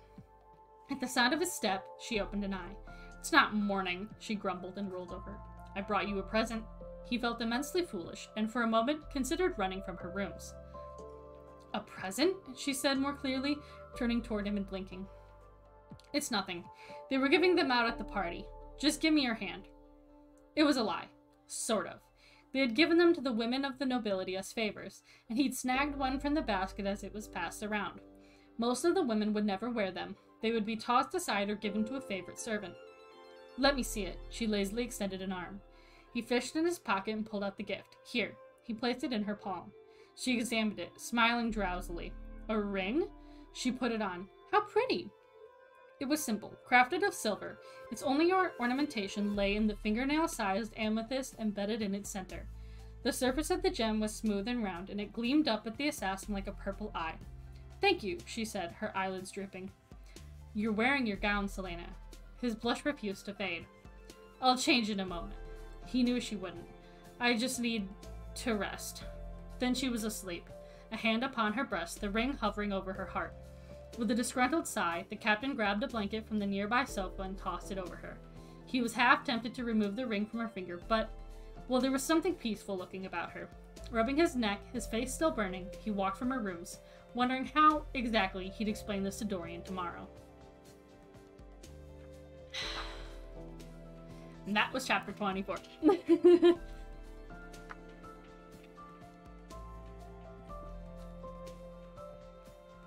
Clayton, I am glad you finished your homework.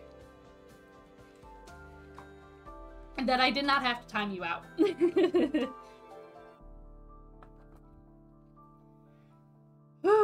See, I told you guys, this book is getting good. Getting good. Plot twists are happening. It's going down. It's getting real nice. How many pages are the next few chapters?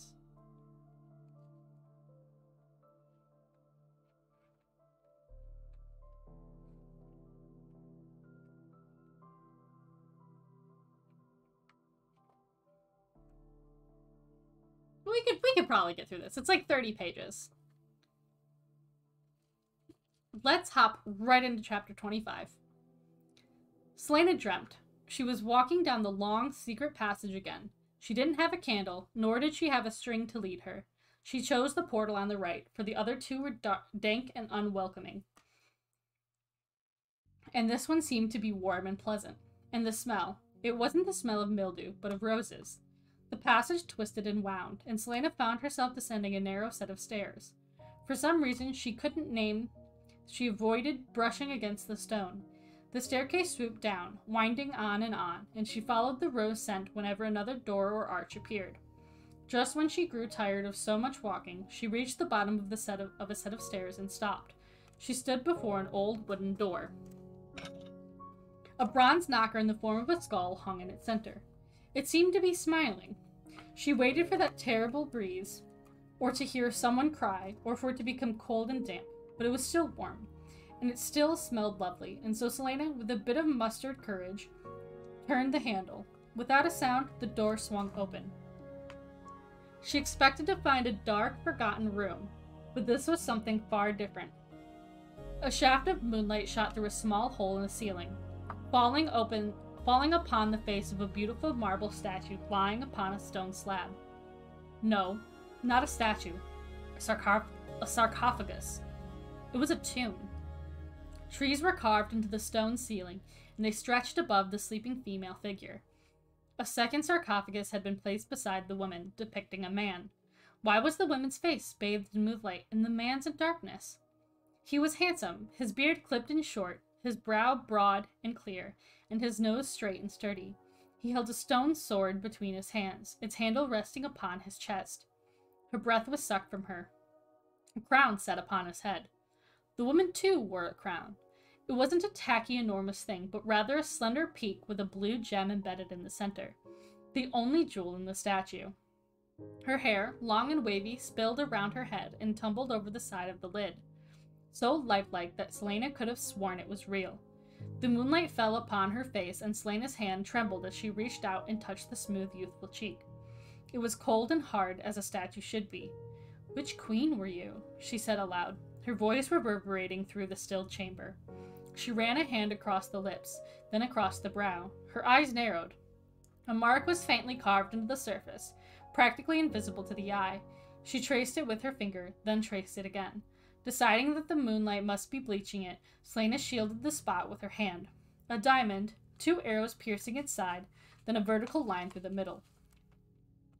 It was the word mark she'd seen earlier. She stepped back from the sarcophagi, suddenly cold. This was a forbidden place. She tripped on something, and as she staggered, she noticed the floor. Her mouth fell open.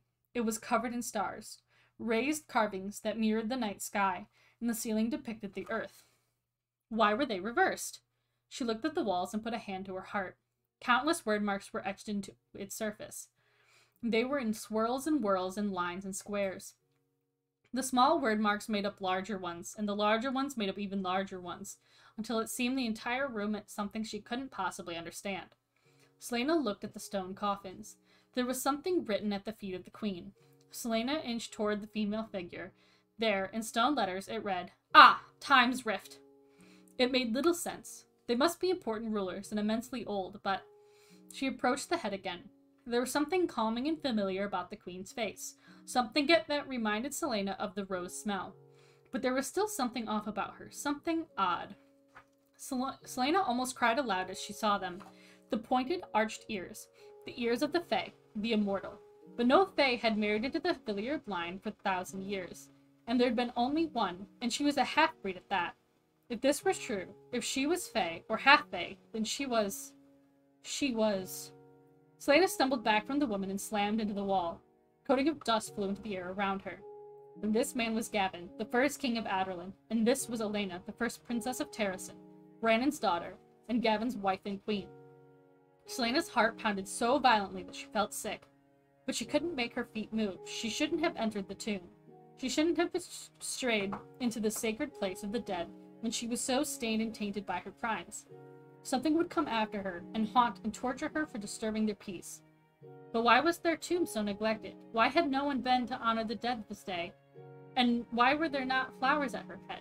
Why was Elena Galathinius of Villiard forgotten? Against the far wall of the chamber sat piles of jewels and weapons. A sword was prominently displayed before a suit of golden armor. She knew that sword. She stepped toward the treasure. It was the legendary sword of Gavin, the sword he had wielded in the fierce wars that had almost ripped apart the continent, the sword that had slain the Dark Lord Erewhon. Even after 1,000 years, it hadn't rusted. Though magic might have vanished, it seemed that the power that had forged the blade lived on. Damaris, she whispered, naming the blade. You know your history, said a light female voice, and Selena jumped, yelping as she tripped over a spear and fell into a golden-filled chest. The voice laughed. Selena grappled for a dagger, a candlestick, anything. But then she saw the owner of the voice and froze. She was beautiful beyond reckoning. Her silver hair flowed around her youthful face like a river of moonlight. Her eyes were a crystal sparkling blue. And her skin was white as alabaster, and her ears were ever so slightly pointed. Who are you? The assassin breathed, knowing the answer but wanting to hear it. You know who I am, Elena Haviliard said. Her likeness had been perfectly rendered on the sarcophagus. Selena didn't move from where she had fallen into the chest, despite her throbbing spine and legs. Are you a ghost? Not quite, said Queen Elena, helping Selena rise from her chest. Her hand was cold but solid. I'm not alive, but my spirit doesn't haunt this place. She flicked her eyes toward the ceiling, and her face became grave. I've risked much coming here tonight. Selena, despite herself, took a step away. Risked? I cannot stay here long, and neither can you, said the queen. What sort of absurd dream was this? They are distracted for now, but... Elena Haviliard looked at her husband's sarcophagus. Selena's head ached. Was Gavin Haviliard distracting something above? Who needs distracting? The 8 guardians. You know of whom I speak. Selena stared at her blankly, but then understood. The gargoyles on the clock tower. The queen nodded. They guard the portal between our worlds. We have managed to buy some time, and I was able to slip past. She grasped Selena's arms. To her surprise, it hurt. You must listen to what I tell you. Nothing is a coincidence. Everything has a purpose. You were meant to come to this castle, just as you were meant to be an assassin, to learn the skills necessary for survival. The nausea returned. She hoped Elena wouldn't speak of what her heart refused to remember. Hoped that the queen wouldn't mention what she had spent so long forgetting. Something evil dwells in this castle, something wicked enough to make the stars quake. Its malice echoes into all worlds. The queen went on.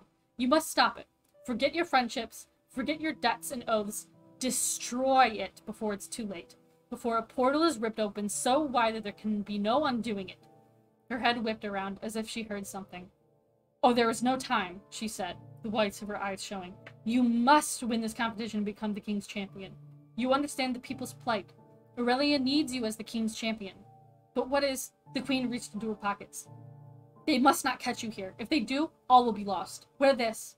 She pushed something cold and metallic into Selena's hands. It will protect you from harm. She yanked Selena into the door. You were led here tonight, but not by me. I was led here too. Someone wants you to learn. Someone wants you to see. Her head snapped to the side as a growl ripped through the air. They are coming, she whispered. But I don't understand. I'm not who you think I am. Queen Elena put her hands on Selena's shoulder and kissed her forehead. Courage of the heart is very rare, she said with sudden calm. Let it guide you. A distinct howl shook the walls and made Selena's blood icy. Go, said the queen, shoving Selena into the hallway. Run! Needing no more encouragement, Selena staggered up the stairs. She fled so fast that she had little idea of where she was going. There was a scream below, and snarling, and Selena's stomach rose in her throat as she hurled herself upward. The light of her chambers appeared, and as it neared, she heard a faint voice cry from behind her, almost in sudden realization and anger. Selena hurtled into the room, and saw only her bed before everything went dark. Selena's eyes opened. She was breathing hard, and still wearing her gown, but she was safe in her room. Why was she so prone to strange, unpleasant dreams, and why was she out of breath? Find and destroy the evil lurking in the castle indeed. Selena turned on her side, and would have gladly fallen asleep again were it not for the metal that cut into her palm. Please tell me this is Kael's ring. But she knew it wasn't. In her hand lay a coin-sized gold amulet on a delicate chain. She fought against the urge to scream. Made of intricate bands of metal, within the round border of the amulet lay two overlapping circles, one on top of the other. In the space that they shared was a small blue gem that gave the center of the amulet the appearance of an eye. A line ran straight through the entire thing. It was beautiful and strange, and Selena faced the tapestry. The door was slightly ajar. She jumped from the bed, slamming into the wall so hard that her shoulder made an ugly cracking noise. Despite the pain, she rushed to the door and pulled it tightly shut. Last thing she needed was for whatever was down there to wind up in her rooms, or to have Elena show up again. Panting, Selena stepped back, surveying the tapestry. The woman's figure rose up from behind the wooden chest. With a jolt, she realized it was Elena. She stood just where the door was. A clever marker. Selena threw more logs onto the fire, quickly changed into her nightgown, and slid into bed, clutching her makeshift knife. The amulet lay where she had left it. It will protect you. Selena glanced at the door again. No screams, no howls, nothing to indicate what had just happened. Still. Selena cursed herself for it, but hastily attached the chain around her neck. It was light and warm. Pulling the covers up to her chin, she squeezed her eyes shut, waiting for sleep to come, or for a clawed hand to snatch at her, to decapitate her. If it hadn't been a dream, if it hadn't just been some hallucination, Selena clutched the necklace. Become the king's champion. She could do that. She was going to do that anyway. But what were Elena's motives? Aurelia needed the king's champion to be someone who understood the suffering of the masses? That seems simple enough. But why did Elena have to be the one to tell her that? And how did it tie to her first command, to find and destroy the evil lurking in the castle? Selena took a steadying breath, nestling farther into her pillows. What a fool she was for opening the secret door on Samhain. Had she somehow brought all of this upon herself then? She opened her eyes, watching the tapestry. Something evil dwells in this castle. Destroy it. Didn't she have enough to worry about right now? She was going to fulfill Elena's second command, but the first, that might lead her into trouble. It wasn't like she could go poking about the castle whenever and wherever she pleased, either. But if there was a threat like that, then not only her life was at risk. And while she'd been more than happy if some dark force somehow destroyed Kane, Parrington, and the king, and Kaltain Rampier, if Nehemia or even Kael and Dorian were somehow harmed, Selena took a shuddering breath. The least she could do was look in the tomb for some clues. Maybe she'd find out something regarding Elena's purpose. And if that didn't yield anything, well, at least she tried. The phantom breeze flowed through her room, smelling of roses. It was a long while before Selena slipped into an uneasy sleep. And that was chapter 25.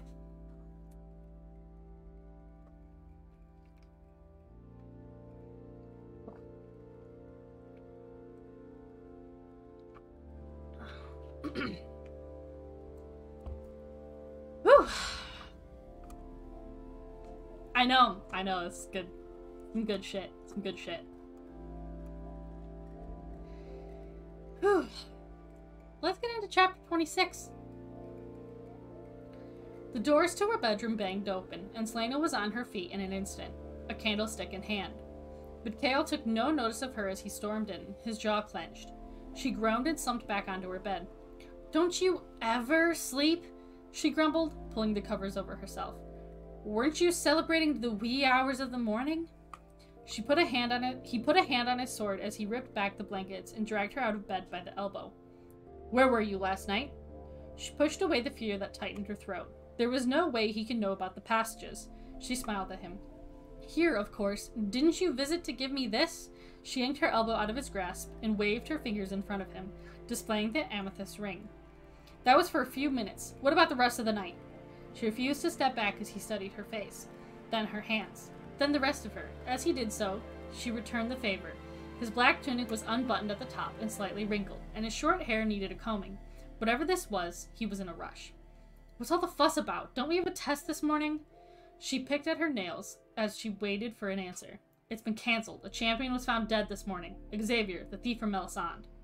She flicked her eyes to him, then back to her nails. And I suppose you think I did it? I'm hoping you didn't, as the body was half eaten. Eaten? She crinkled her nose. She sat cross-legged on the bed, propping herself on her hands. How gruesome. Perhaps Cain did it. He's beastly enough to do such a thing. Her stomach felt tight. Another champion murdered. Did it have to do with whatever evil Elena had mentioned? The Eye-Eater and the other two champions' killings hadn't been just a fluke, or a drunken brawl, as the investigation had determined. No, this was a pattern. Kale sighed through his nose. I'm glad you find humor in a man's murder. She made herself grin at him. Cain is the most likely candidate. You're from Aniel. You should know more than anyone how they are in the White Fang Mountains. He ran a hand through his short hair. You should mind who you accuse. Well, Cain is a brute. He's Duke Parrington's champion. And I'm the Crown Prince's champion. She flipped her hair over her shoulder. I should think that means I can accuse whomever I please. Just tell me plainly, where were you last night? She straightened, staring into his golden brown eyes. As my guards can attest, I was here the entire night. Though if the king wants me questioned, I can always tell him that you can vouch for me too.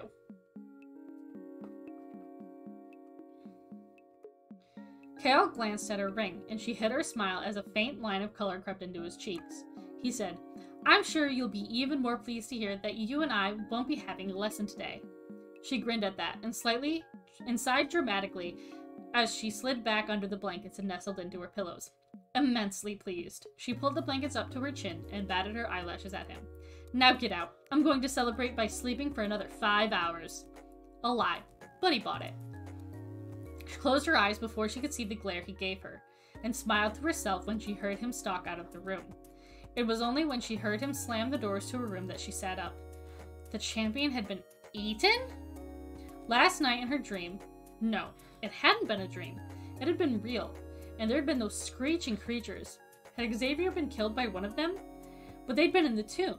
There was no way they could have been in the castle halls without someone noticing. Some vermin probably got to the body before it was found. Very, very hungry vermin. She shuddered again and leapt out from under the blankets. She needed a few more makeshift weapons and a way to fortify the locks on her windows and doors. Even as she readied her defenses, she kept assuring herself that it was nothing to worry about at all. But with a few hours of freedom ahead of her, she brought as many of them with her as possible as she locked the door to her bedroom and slipped into the tomb. Selena paced the length of the tomb, snarling to herself. There was nothing here to explain Elena's motives, or what the source of this mysterious evil might be. Absolutely nothing. In the daytime, a ray of sunlight shone into the tomb, making all the dust motes that she stirred up swirl like falling snow. How was it possible that there was light so far beneath the castle? Selena paused beneath the grate in the ceiling, peering up at the light flowing through it. Sure enough, the sides of the shaft shimmered. They were lined with polished gold. A lot of gold, if it meant reflecting the sun's rays all the way down here. Selena stalked between the two sarcophagi. Though she'd brought 3 of her makeshift weapons, she'd found no trace of whatever had been growling and screeching last night, and no trace of Elena either. Selena paused beside Elena's sarcophagus. The blue gem embedded in her stone crown pulsed in the faint sunlight. What was your purpose in telling me to do those things? She mused aloud, her voice echoing off the intricately carved walls. You've been dead for 1,000 years. Why still bother with Aurelia? And why not get Dorian or Kale or Nehemia or someone else to do it?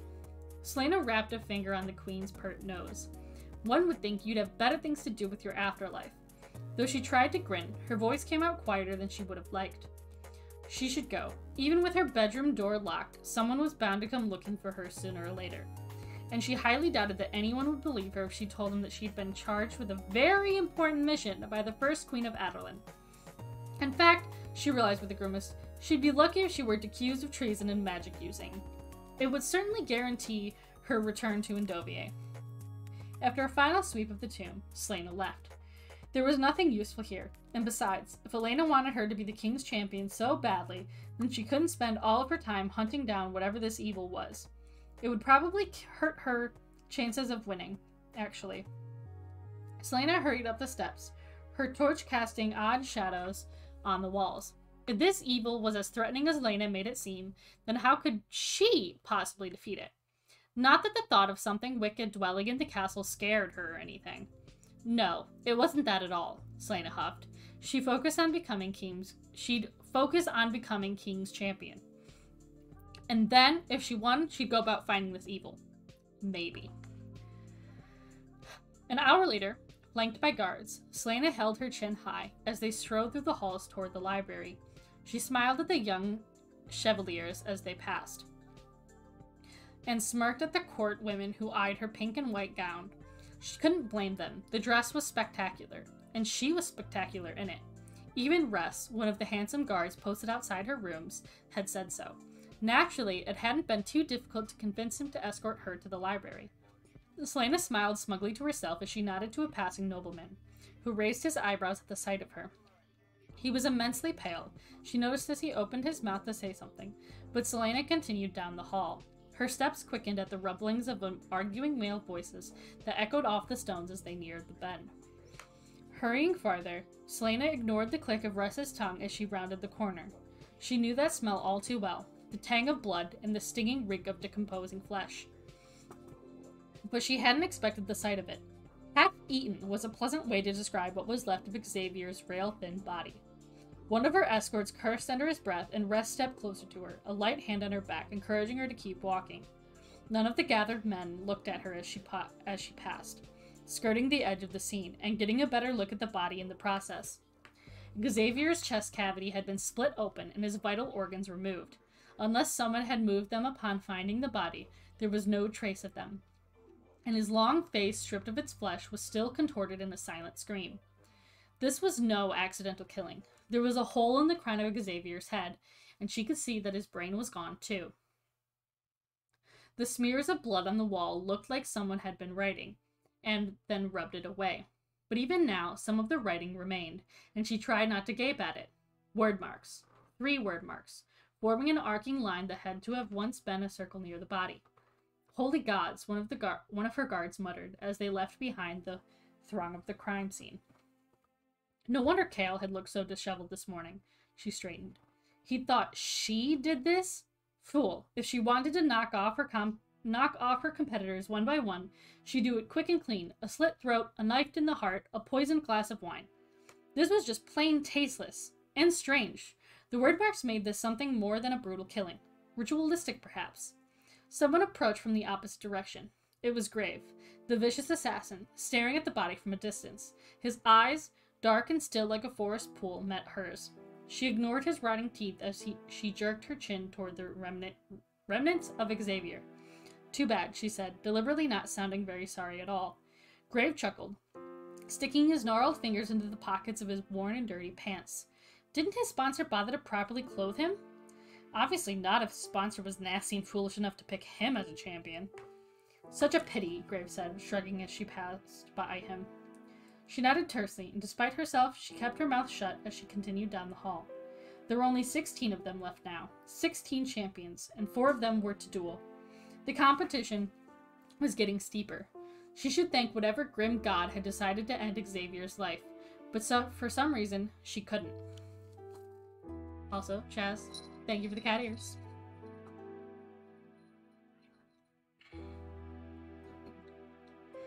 Timer. I can't set a timer, I just have to look at mine. Yeah.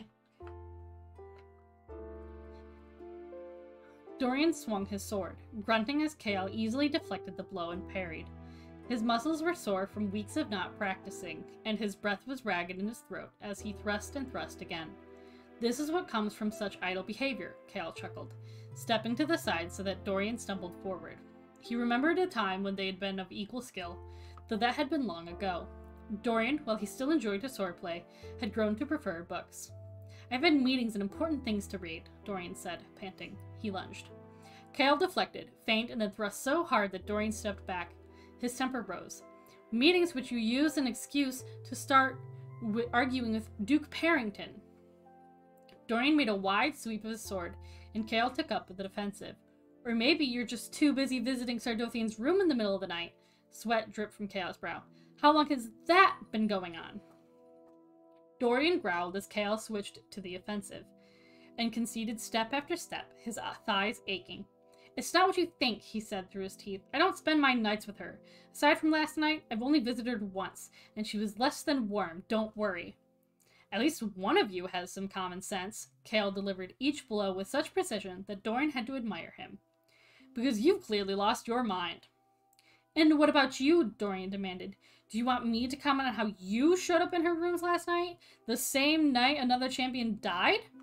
Dorian fainted, but Kale didn't fall for it. Instead, he struck strongly enough that Dorian staggered back a step, fighting to keep his footing. Dorian grimaced at the rage flickering in Kale's eyes. Fine, that was a cheap shot, he admitted, bringing his sword up to deflect another blow. But I still want an answer. Maybe I don't have one. Like you said, it's not what you think. Kale's brown eyes gleamed, but before Dorian could debate it, his friend switched the subject with brutal aim. How's court? Kale asked, breathing hard. Dorian winced. That was why he was here. If he had to spend another moment sitting in his mother's court, he'd go mad. That terrible? Shut up, Dorian snarled and slammed his sword into Kale's. It must be exceptionally awful to be you today. I bet all the ladies were begging you to protect them from the murderer inside our walls. Kale grinned, but it didn't reach his eyes. Taking the time to spar with him when there was a fresh corpse in the castle was a sacrifice Dorian was surprised Kale had been willing to make. Dorian knew how much his position meant to him. Dorian stopped suddenly and straightened. Kale should be doing more important things right now. Enough, he said, sheathing his rapier. Not missing a step, Kale did the same. They walked from the sparring room in silence. Any word from your father? Kale asked in a voice that indicated he knew something was amiss. I wonder where he went off to. Dorian let out a long breath, calming his panting. No, I haven't the slightest idea. I remember him leaving like this when we were children, but it hasn't happened for some years now. I bet he's doing something particularly nasty. Be careful what you say, Dorian. Or what, you'll throw me in the dungeons? He didn't mean to snap, but he'd barely gotten any sleep the night before, and this champion winding up dead did nothing to improve his mood. When Kale didn't bother retorting, Dorian asked, Do you think someone wants to kill all the champions? Perhaps. I can understand wanting to kill the competition, but to do so viciously? I hope it's not a pattern. Dorian's blood went a bit cold. You think they'll try to kill Selena? I added some extra guards around her rooms. To protect her, or to keep her in? They stopped at the hallway crossroads where they would part ways to their separate rooms. What difference does it make? Kale said quietly.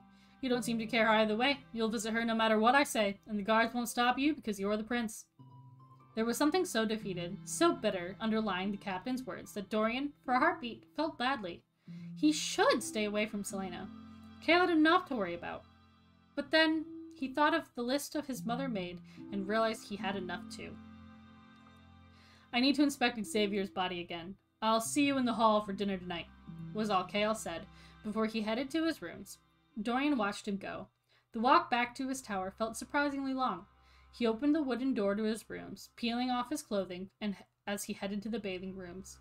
He had the entire tower to himself, though his chambers occupied only the upper level. They provided a haven from everyone, but today they just felt empty. And that was chapter 26. Play and then make pierogies. If you want to make pierogies, make pierogies.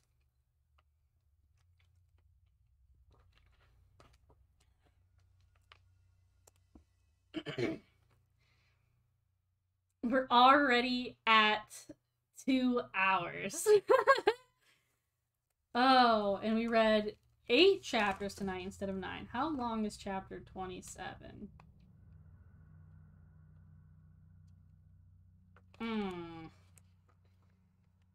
Chapter 27 is a bit long. I have 5 more minutes of yours. Okay, I'll read one more chapter. We'll go a little bit longer than 2 hours tonight. Start You started late, so it's only 2 hours of reading. Oh my god, Mom. Let's hop into chapter 27. Late that afternoon, Selena stared at the ebony clock tower. It grew darker and darker as if it somehow absorbed the sun's dying rays. On top of it, the gargoyles remained stationary. They hadn't moved, not even a finger. The Guardians, Elena had called them. But guardians to what? They scared Elena enough to keep her away. Surely if they'd been the evil Elena mentioned, she would have just said it outright. Not that Selena was considering looking for it right now. Not when it could get her into trouble, and somehow wind up killing her before she could even become the king's champion. Still, why did Elena have to be so oblique about everything? What's your obsession with these ugly things? Nehemia asked from beside her. Selena looked to the princess. Do you think they move? They're made of stone, Lillian, the princess said in the common tongue, her Elwy accent slightly less thick. Oh, Selena exclaimed, smiling. That was very good. One lesson and you're already putting me to shame. Unfortunately, the same couldn't be said of Selena's Eoway. Nehemia beamed. They do look wicked, she said in an Eoway. And I'm afraid the word marks don't help, Selena said. A word mark was at her feet, and she glanced to the others. There were 12 of them all together, forming a large circle around the solitary tower. She hadn't the faintest idea of what any of it meant. None of the marks here matched the 3 she'd spotted at Xavier's murder site. But there had to be some connection. So you truly can't read these? She asked her friend. No, Nehemia said curtly, and headed toward the hedges that bordered the courtyard. And you shouldn't try to discover what they say, she added over her shoulder. Nothing good will come of it. Selena pulled her cloak tighter around her as she followed after the princess. Snow would start falling in a matter of days, bringing them closer to Yulmus and the final duel. Still 2 months away, she savored the heat from her cloak, remembering all too well the winter she'd spent in Endovier. Winter was unforgiving when you lived in the shadow of the ruined mountains. It was a miracle she hadn't gotten frostbite. If she went back, another winter might kill her. You look troubled, Nehemia said when Selena reached her side and put a hand on her arm. I'm fine, Selena said in Eoway, smiling for Nehemia's sake. I don't like winter. I've never seen snow, Nehemia said, looking at the sky. I wonder how long the novelty will last. Hopefully long enough for you to not mind the drafty corridors, freezing mornings, and days without sunshine. Nehemia laughed. You should come to Eoway with me when I return, and make sure you stay long enough to experience one of our blistering summers. Then you'll appreciate your freezing mornings and days without sun. Selena had already spent 1 blistering summer in the heat of the Red Desert, but to tell Nehemia that would only invite difficult questions. Instead, she said, I'd like to see Eoway very much. Nehemia's gaze lingered on Selena's brow for a moment before she grinned. Then it shall be so. Selena's eyes brightened, and she tilted her head back so she could see the castle looming above them. I wonder if chaos sorted through the mess of that murder. My bodyguards tell me that the man was very violently killed. To say the least, Selena murmured, watching the shifting colors of the fading sun turn the castle gold and red and blue. Despite the ostentatious nature of the glass castle, she had to admit that it did look rather beautiful at times. You saw the body? My guards weren't allowed close enough. She nodded slowly. I'm sure you don't want to know the details. Indulge me, Nehemia pressed, smiling tightly. Selena raised an eyebrow. Well, there was blood smeared everywhere, on the walls, on the floor. Smeared? Nehemia said, her voice dropping into a hush. Not splattered? I think so. Like someone had rubbed it on there. There were a few of those word marks painted, but most had been rubbed away. She shook her head at the image that arose, and the man's body was missing its vital organs. Like someone had split him open from neck to navel. And, I'm sorry, you look like you're going to be ill. I shouldn't have said anything. No, keep going. What else was missing? Selena paused for a moment before saying, his brain. Someone had made a hole on top of his head and his brain was gone, and the skin from his face had been ripped off. Nehemia nodded, staring at a barren bush in front of them. The princess chewed on her bottom lip, and Selena noted that her fingers curled and uncurled at her sides of her long white gown. A cold breeze blew past them, making Nehemia's multitude of fine, thin braids sway. The gold woven into her braids clinked softly. I'm sorry, Selena said. I shouldn't have. A step fell behind them, and before Selena could whirl, a male voice said, Look at this. She tensed as Cain came to stand nearby, half hidden in the shadow of the clock tower behind them. Varen, the curly-haired, loud-mouthed thief, was at his side. "What do you want?" she said. Kane's tan face twisted in a sneer. Somehow, he'd gotten bigger, or maybe her eyes were playing tricks on her. "Pretending to be a lady doesn't mean you are one," he said. Selena shot Nehemia a look, but the princess's eyes remained upon Kane, narrowed, but her lips strangely slack. But Kane wasn't done, and his attention shifted to Nehemia. His lips pulled back, revealing his gleaming white teeth. "Neither does wearing a crown make you a real princess. Not anymore." Selena took a step closer to him. "Shut your stupid mouth, or I'll punch your teeth down your throat and shut it for you." Kane let out a sharp laugh, which Varen echoed. The thief circled behind them, and Selena straightened, wondering if they'd actually pick a fight here. "Lots of barking from the prince's lapdog," Kane said, "but does she have any fangs?" She felt Nehemia's hand on her shoulder, but she shrugged it off as she took another step toward him, close enough for the curls of his breath to touch her face. Inside the castle, the guards remained loitering about, talking amongst themselves. "You'll find out when my fangs are buried in your neck," she said. "Why not right now?" Kane breathed. "Come on, hit me. Hit me with all that rage you feel every time you force yourself to miss the bullseye, or when you slow yourself down so you don't scale walls as fast as me. Hit me, Lillian," he whispered so only she could hear, "and let's see what that year in Endovier really taught you." Selena's heart leapt into a gallop. He knew who she was and what she was doing.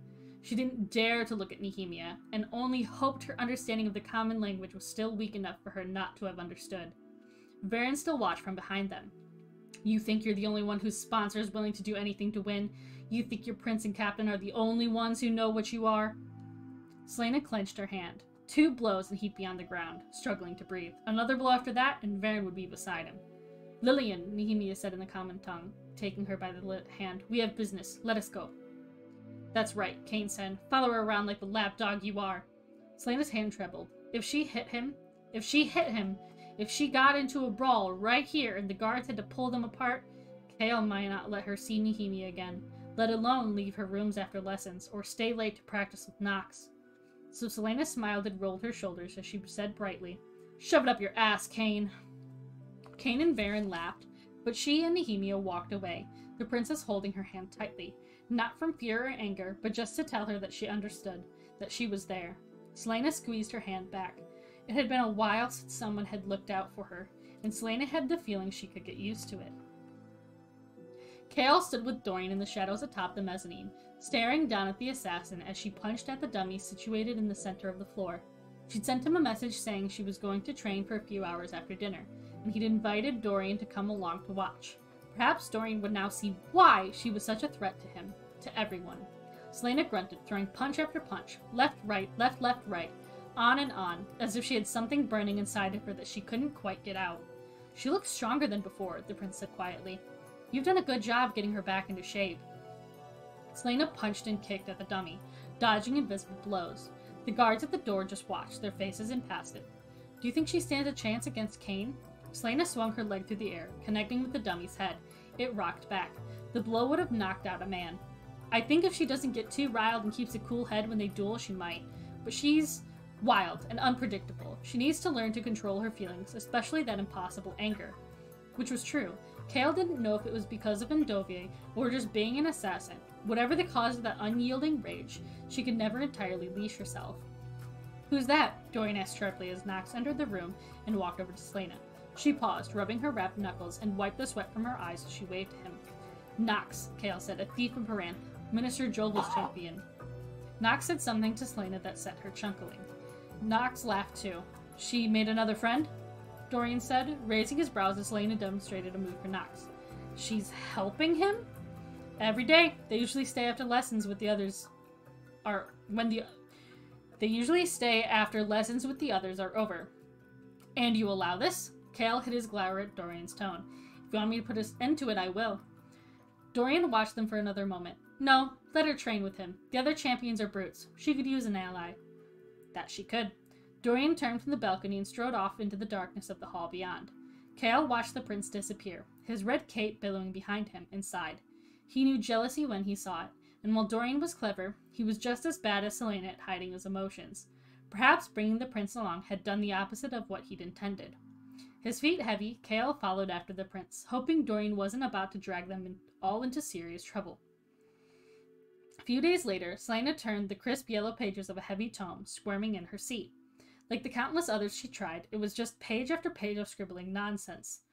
But it was worth researching. If there were word marks at Xavier's crime scene and word marks at the clock tower, the more she knew about what this killer wanted, why and how he was killing, the better.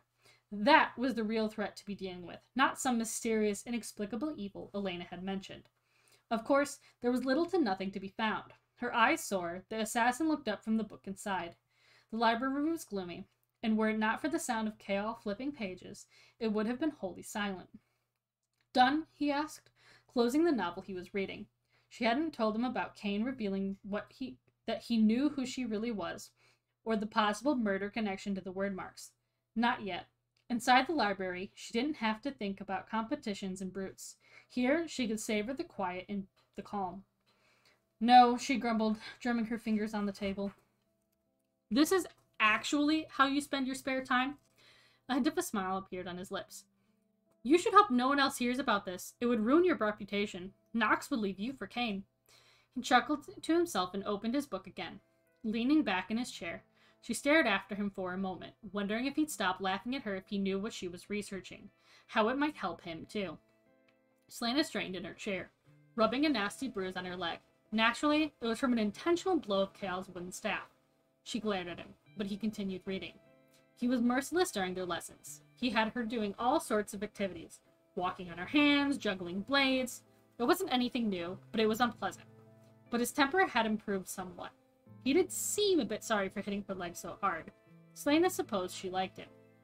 The assassin slammed shut the tome, dust flying into the air. It was pointless. What? He asked, straightening. Nothing, she grumbled. What were word marks? And where did they come from? And more importantly, why had she never heard of them before? They'd been all over Elena's tomb, too. An ancient religion from a forgotten time? What were they doing here, and at the crime scene? There had to be a connection. So far, she hadn't learned much. According to one book, word marks were an alphabet. Though according to this book, no grammar existed with the word marks. Everything was just symbols that one had to string together, and they changed meaning depending on the marks around them. They were painfully difficult to draw. They required precise lengths and angles, and they became something else entirely. Stop glowering and sulking, Chaol chided. He looked at the title of the book. Neither of them had mentioned Xavier's murder, and she'd gleaned no more information about it. Remind me what you're reading? Nothing, she said again, covering the book with her arms. But his brown eyes narrowed farther, and she sighed. It's just about word marks, those sundial things by the clock tower. I was interested, so I started learning about them. A half-truth, at least. She waited for the sneer and sarcasm, but it didn't come. He only said, And? Why the frustration? She looked at the ceiling, pouting. All I can find is just radical and outlandish theories. I never knew any of this. Why? Some books claim the word is the force that holds together and governs Aurelia. Not just Aurelia, countless other worlds, too. I've heard of it before, he said, picking up his book, but his eyes remained fixed on her face. I always thought the word was an old term for fate, or destiny. So did I, but the word isn't a religion, at least not in the northern parts of the continent, and it's not included in the worship of the goddess or the gods. He set the book in his lap. Is there a point to this, beyond your obsession with those marks in the garden? Are you that bored? Worried for my safety is more like it. No, yes, it's interesting. Some theories suggest the mother goddess is just a spirit from one of these other worlds, and that she strayed through something called a word gate and found Aurelia in need of form and life. That sounds a little sacrilegious, he warned. He was old enough to more vividly recall the burnings and executions 10 years ago. What had it been like to grow up in the shadow of the king who had ordered so much destruction? To have lived here when royal families were slaughtered, when seers and magic wielders were burned alive, and the world fell into darkness and sorrow.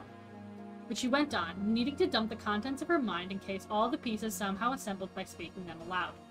There's an idea that before the goddess arrived, there was life, an ancient civilization, but somehow they disappeared. Perhaps through that word gate thing. Ruins exist, ruins too old to be of Fae making. How this connected to the champion murders was beyond her. She was definitely grasping at straws. He set his feet down and put the book on the table. Can I be honest with you? Chaol leaned closer, and Selena leaned to meet him as he whispered, You sound like a raving lunatic. Selena made a disgusted noise and sat back, seething. Sorry for having some interest in the history of our world. As you said, these sound like radical and outlandish theories. He started reading once more, and said without looking at her, again, why the frustration? She rubbed her eyes. Because, she said, almost whining, because I just want a straightforward answer to what the word marks are, and why they're in the garden here, of all places. Magic had been wiped away on the king's orders, so why had something like the word marks been allowed to remain? To have them show up at the murder scene meant something. You should find another way to occupy your time, he said, returning to his book. Usually guards watched her in the library for hours on end, day after day. What was he doing here? She smiled, her heart skipping a beat, and then looked at the books on the table. She ran again through the information she'd gathered. There was also the idea of the word gates, which appeared numerous times alongside the mention of word marks, but she'd never heard of them. When she'd first stumbled across the notion of word gates, days ago, it had seemed interesting. And so she'd researched, digging through piles of old parchment, only to find more puzzling theories. The gates were both real and invisible things. Humans could not see them, but they could be summoned and accessed using the word marks. They opened into other realms, some of them good, some of them bad. Things could come through them from the other side and slither into Aurelia. It was due to this that many of the strange and foul creatures of Aurelia existed. Selena pulled another book toward her and grinned. It was as if someone had read her mind. It was a large black volume entitled The Walking Dead. It tarnished silver letters. Thankfully, the captain didn't see the title before she opened it, but she didn't remember selecting this from the shelves. It reeked, almost like soil, and Selena's nose crinkled as she turned the pages. She scanned for any sign of the word marks or any mention of a word gate, but she soon found something far more interesting. An illusion of a twisted, half-decayed face grinned at her, flesh falling from its bones. The air chilled, and Selena rubbed her arms. Where had she found this? How had this escaped the burnings? How had any of these books escaped the purging fires 10 years ago? She shivered again, almost twitching. The hollow, mad eyes of the monster were full of malice. It seemed to look at her. She closed the book and pushed it to the end of the table. If the king knew this kind of book still existed in his library, he'd have it all destroyed. Unlike the great library of Orient, here there were no master scholars to protect the invaluable books. Kale kept reading. Something groaned, and Selena's head swung toward the back of the library. It was a guttural noise, an animalistic noise. Did you hear anything? She asked. When do you plan on leaving? Was his only reply. When I grow tired of reading. She pulled the black book back to her, lifted past the terrifying portrait of the dead thing, and drew the candle closer to read the description of various monsters. There was a scraping noise somewhere beneath her feet, close as if someone were running a fingernail along the ceiling below. Selena slammed the book shut and stepped away from the table. The hair on her arms rose, and she almost stumbled into the nearest table as she waited for something, a hand, a wing, a gaping, fanged mouth, to appear and grab her. Did you feel that? She asked Kale, who slowly, maliciously grinned. He held out his dagger and dragged it on the marble floor, creating the exact sound and feeling. Damned idiot, she snarled. She grabbed 2 heavy books from the table and stalked from the library, making sure to leave The Walking Dead far behind.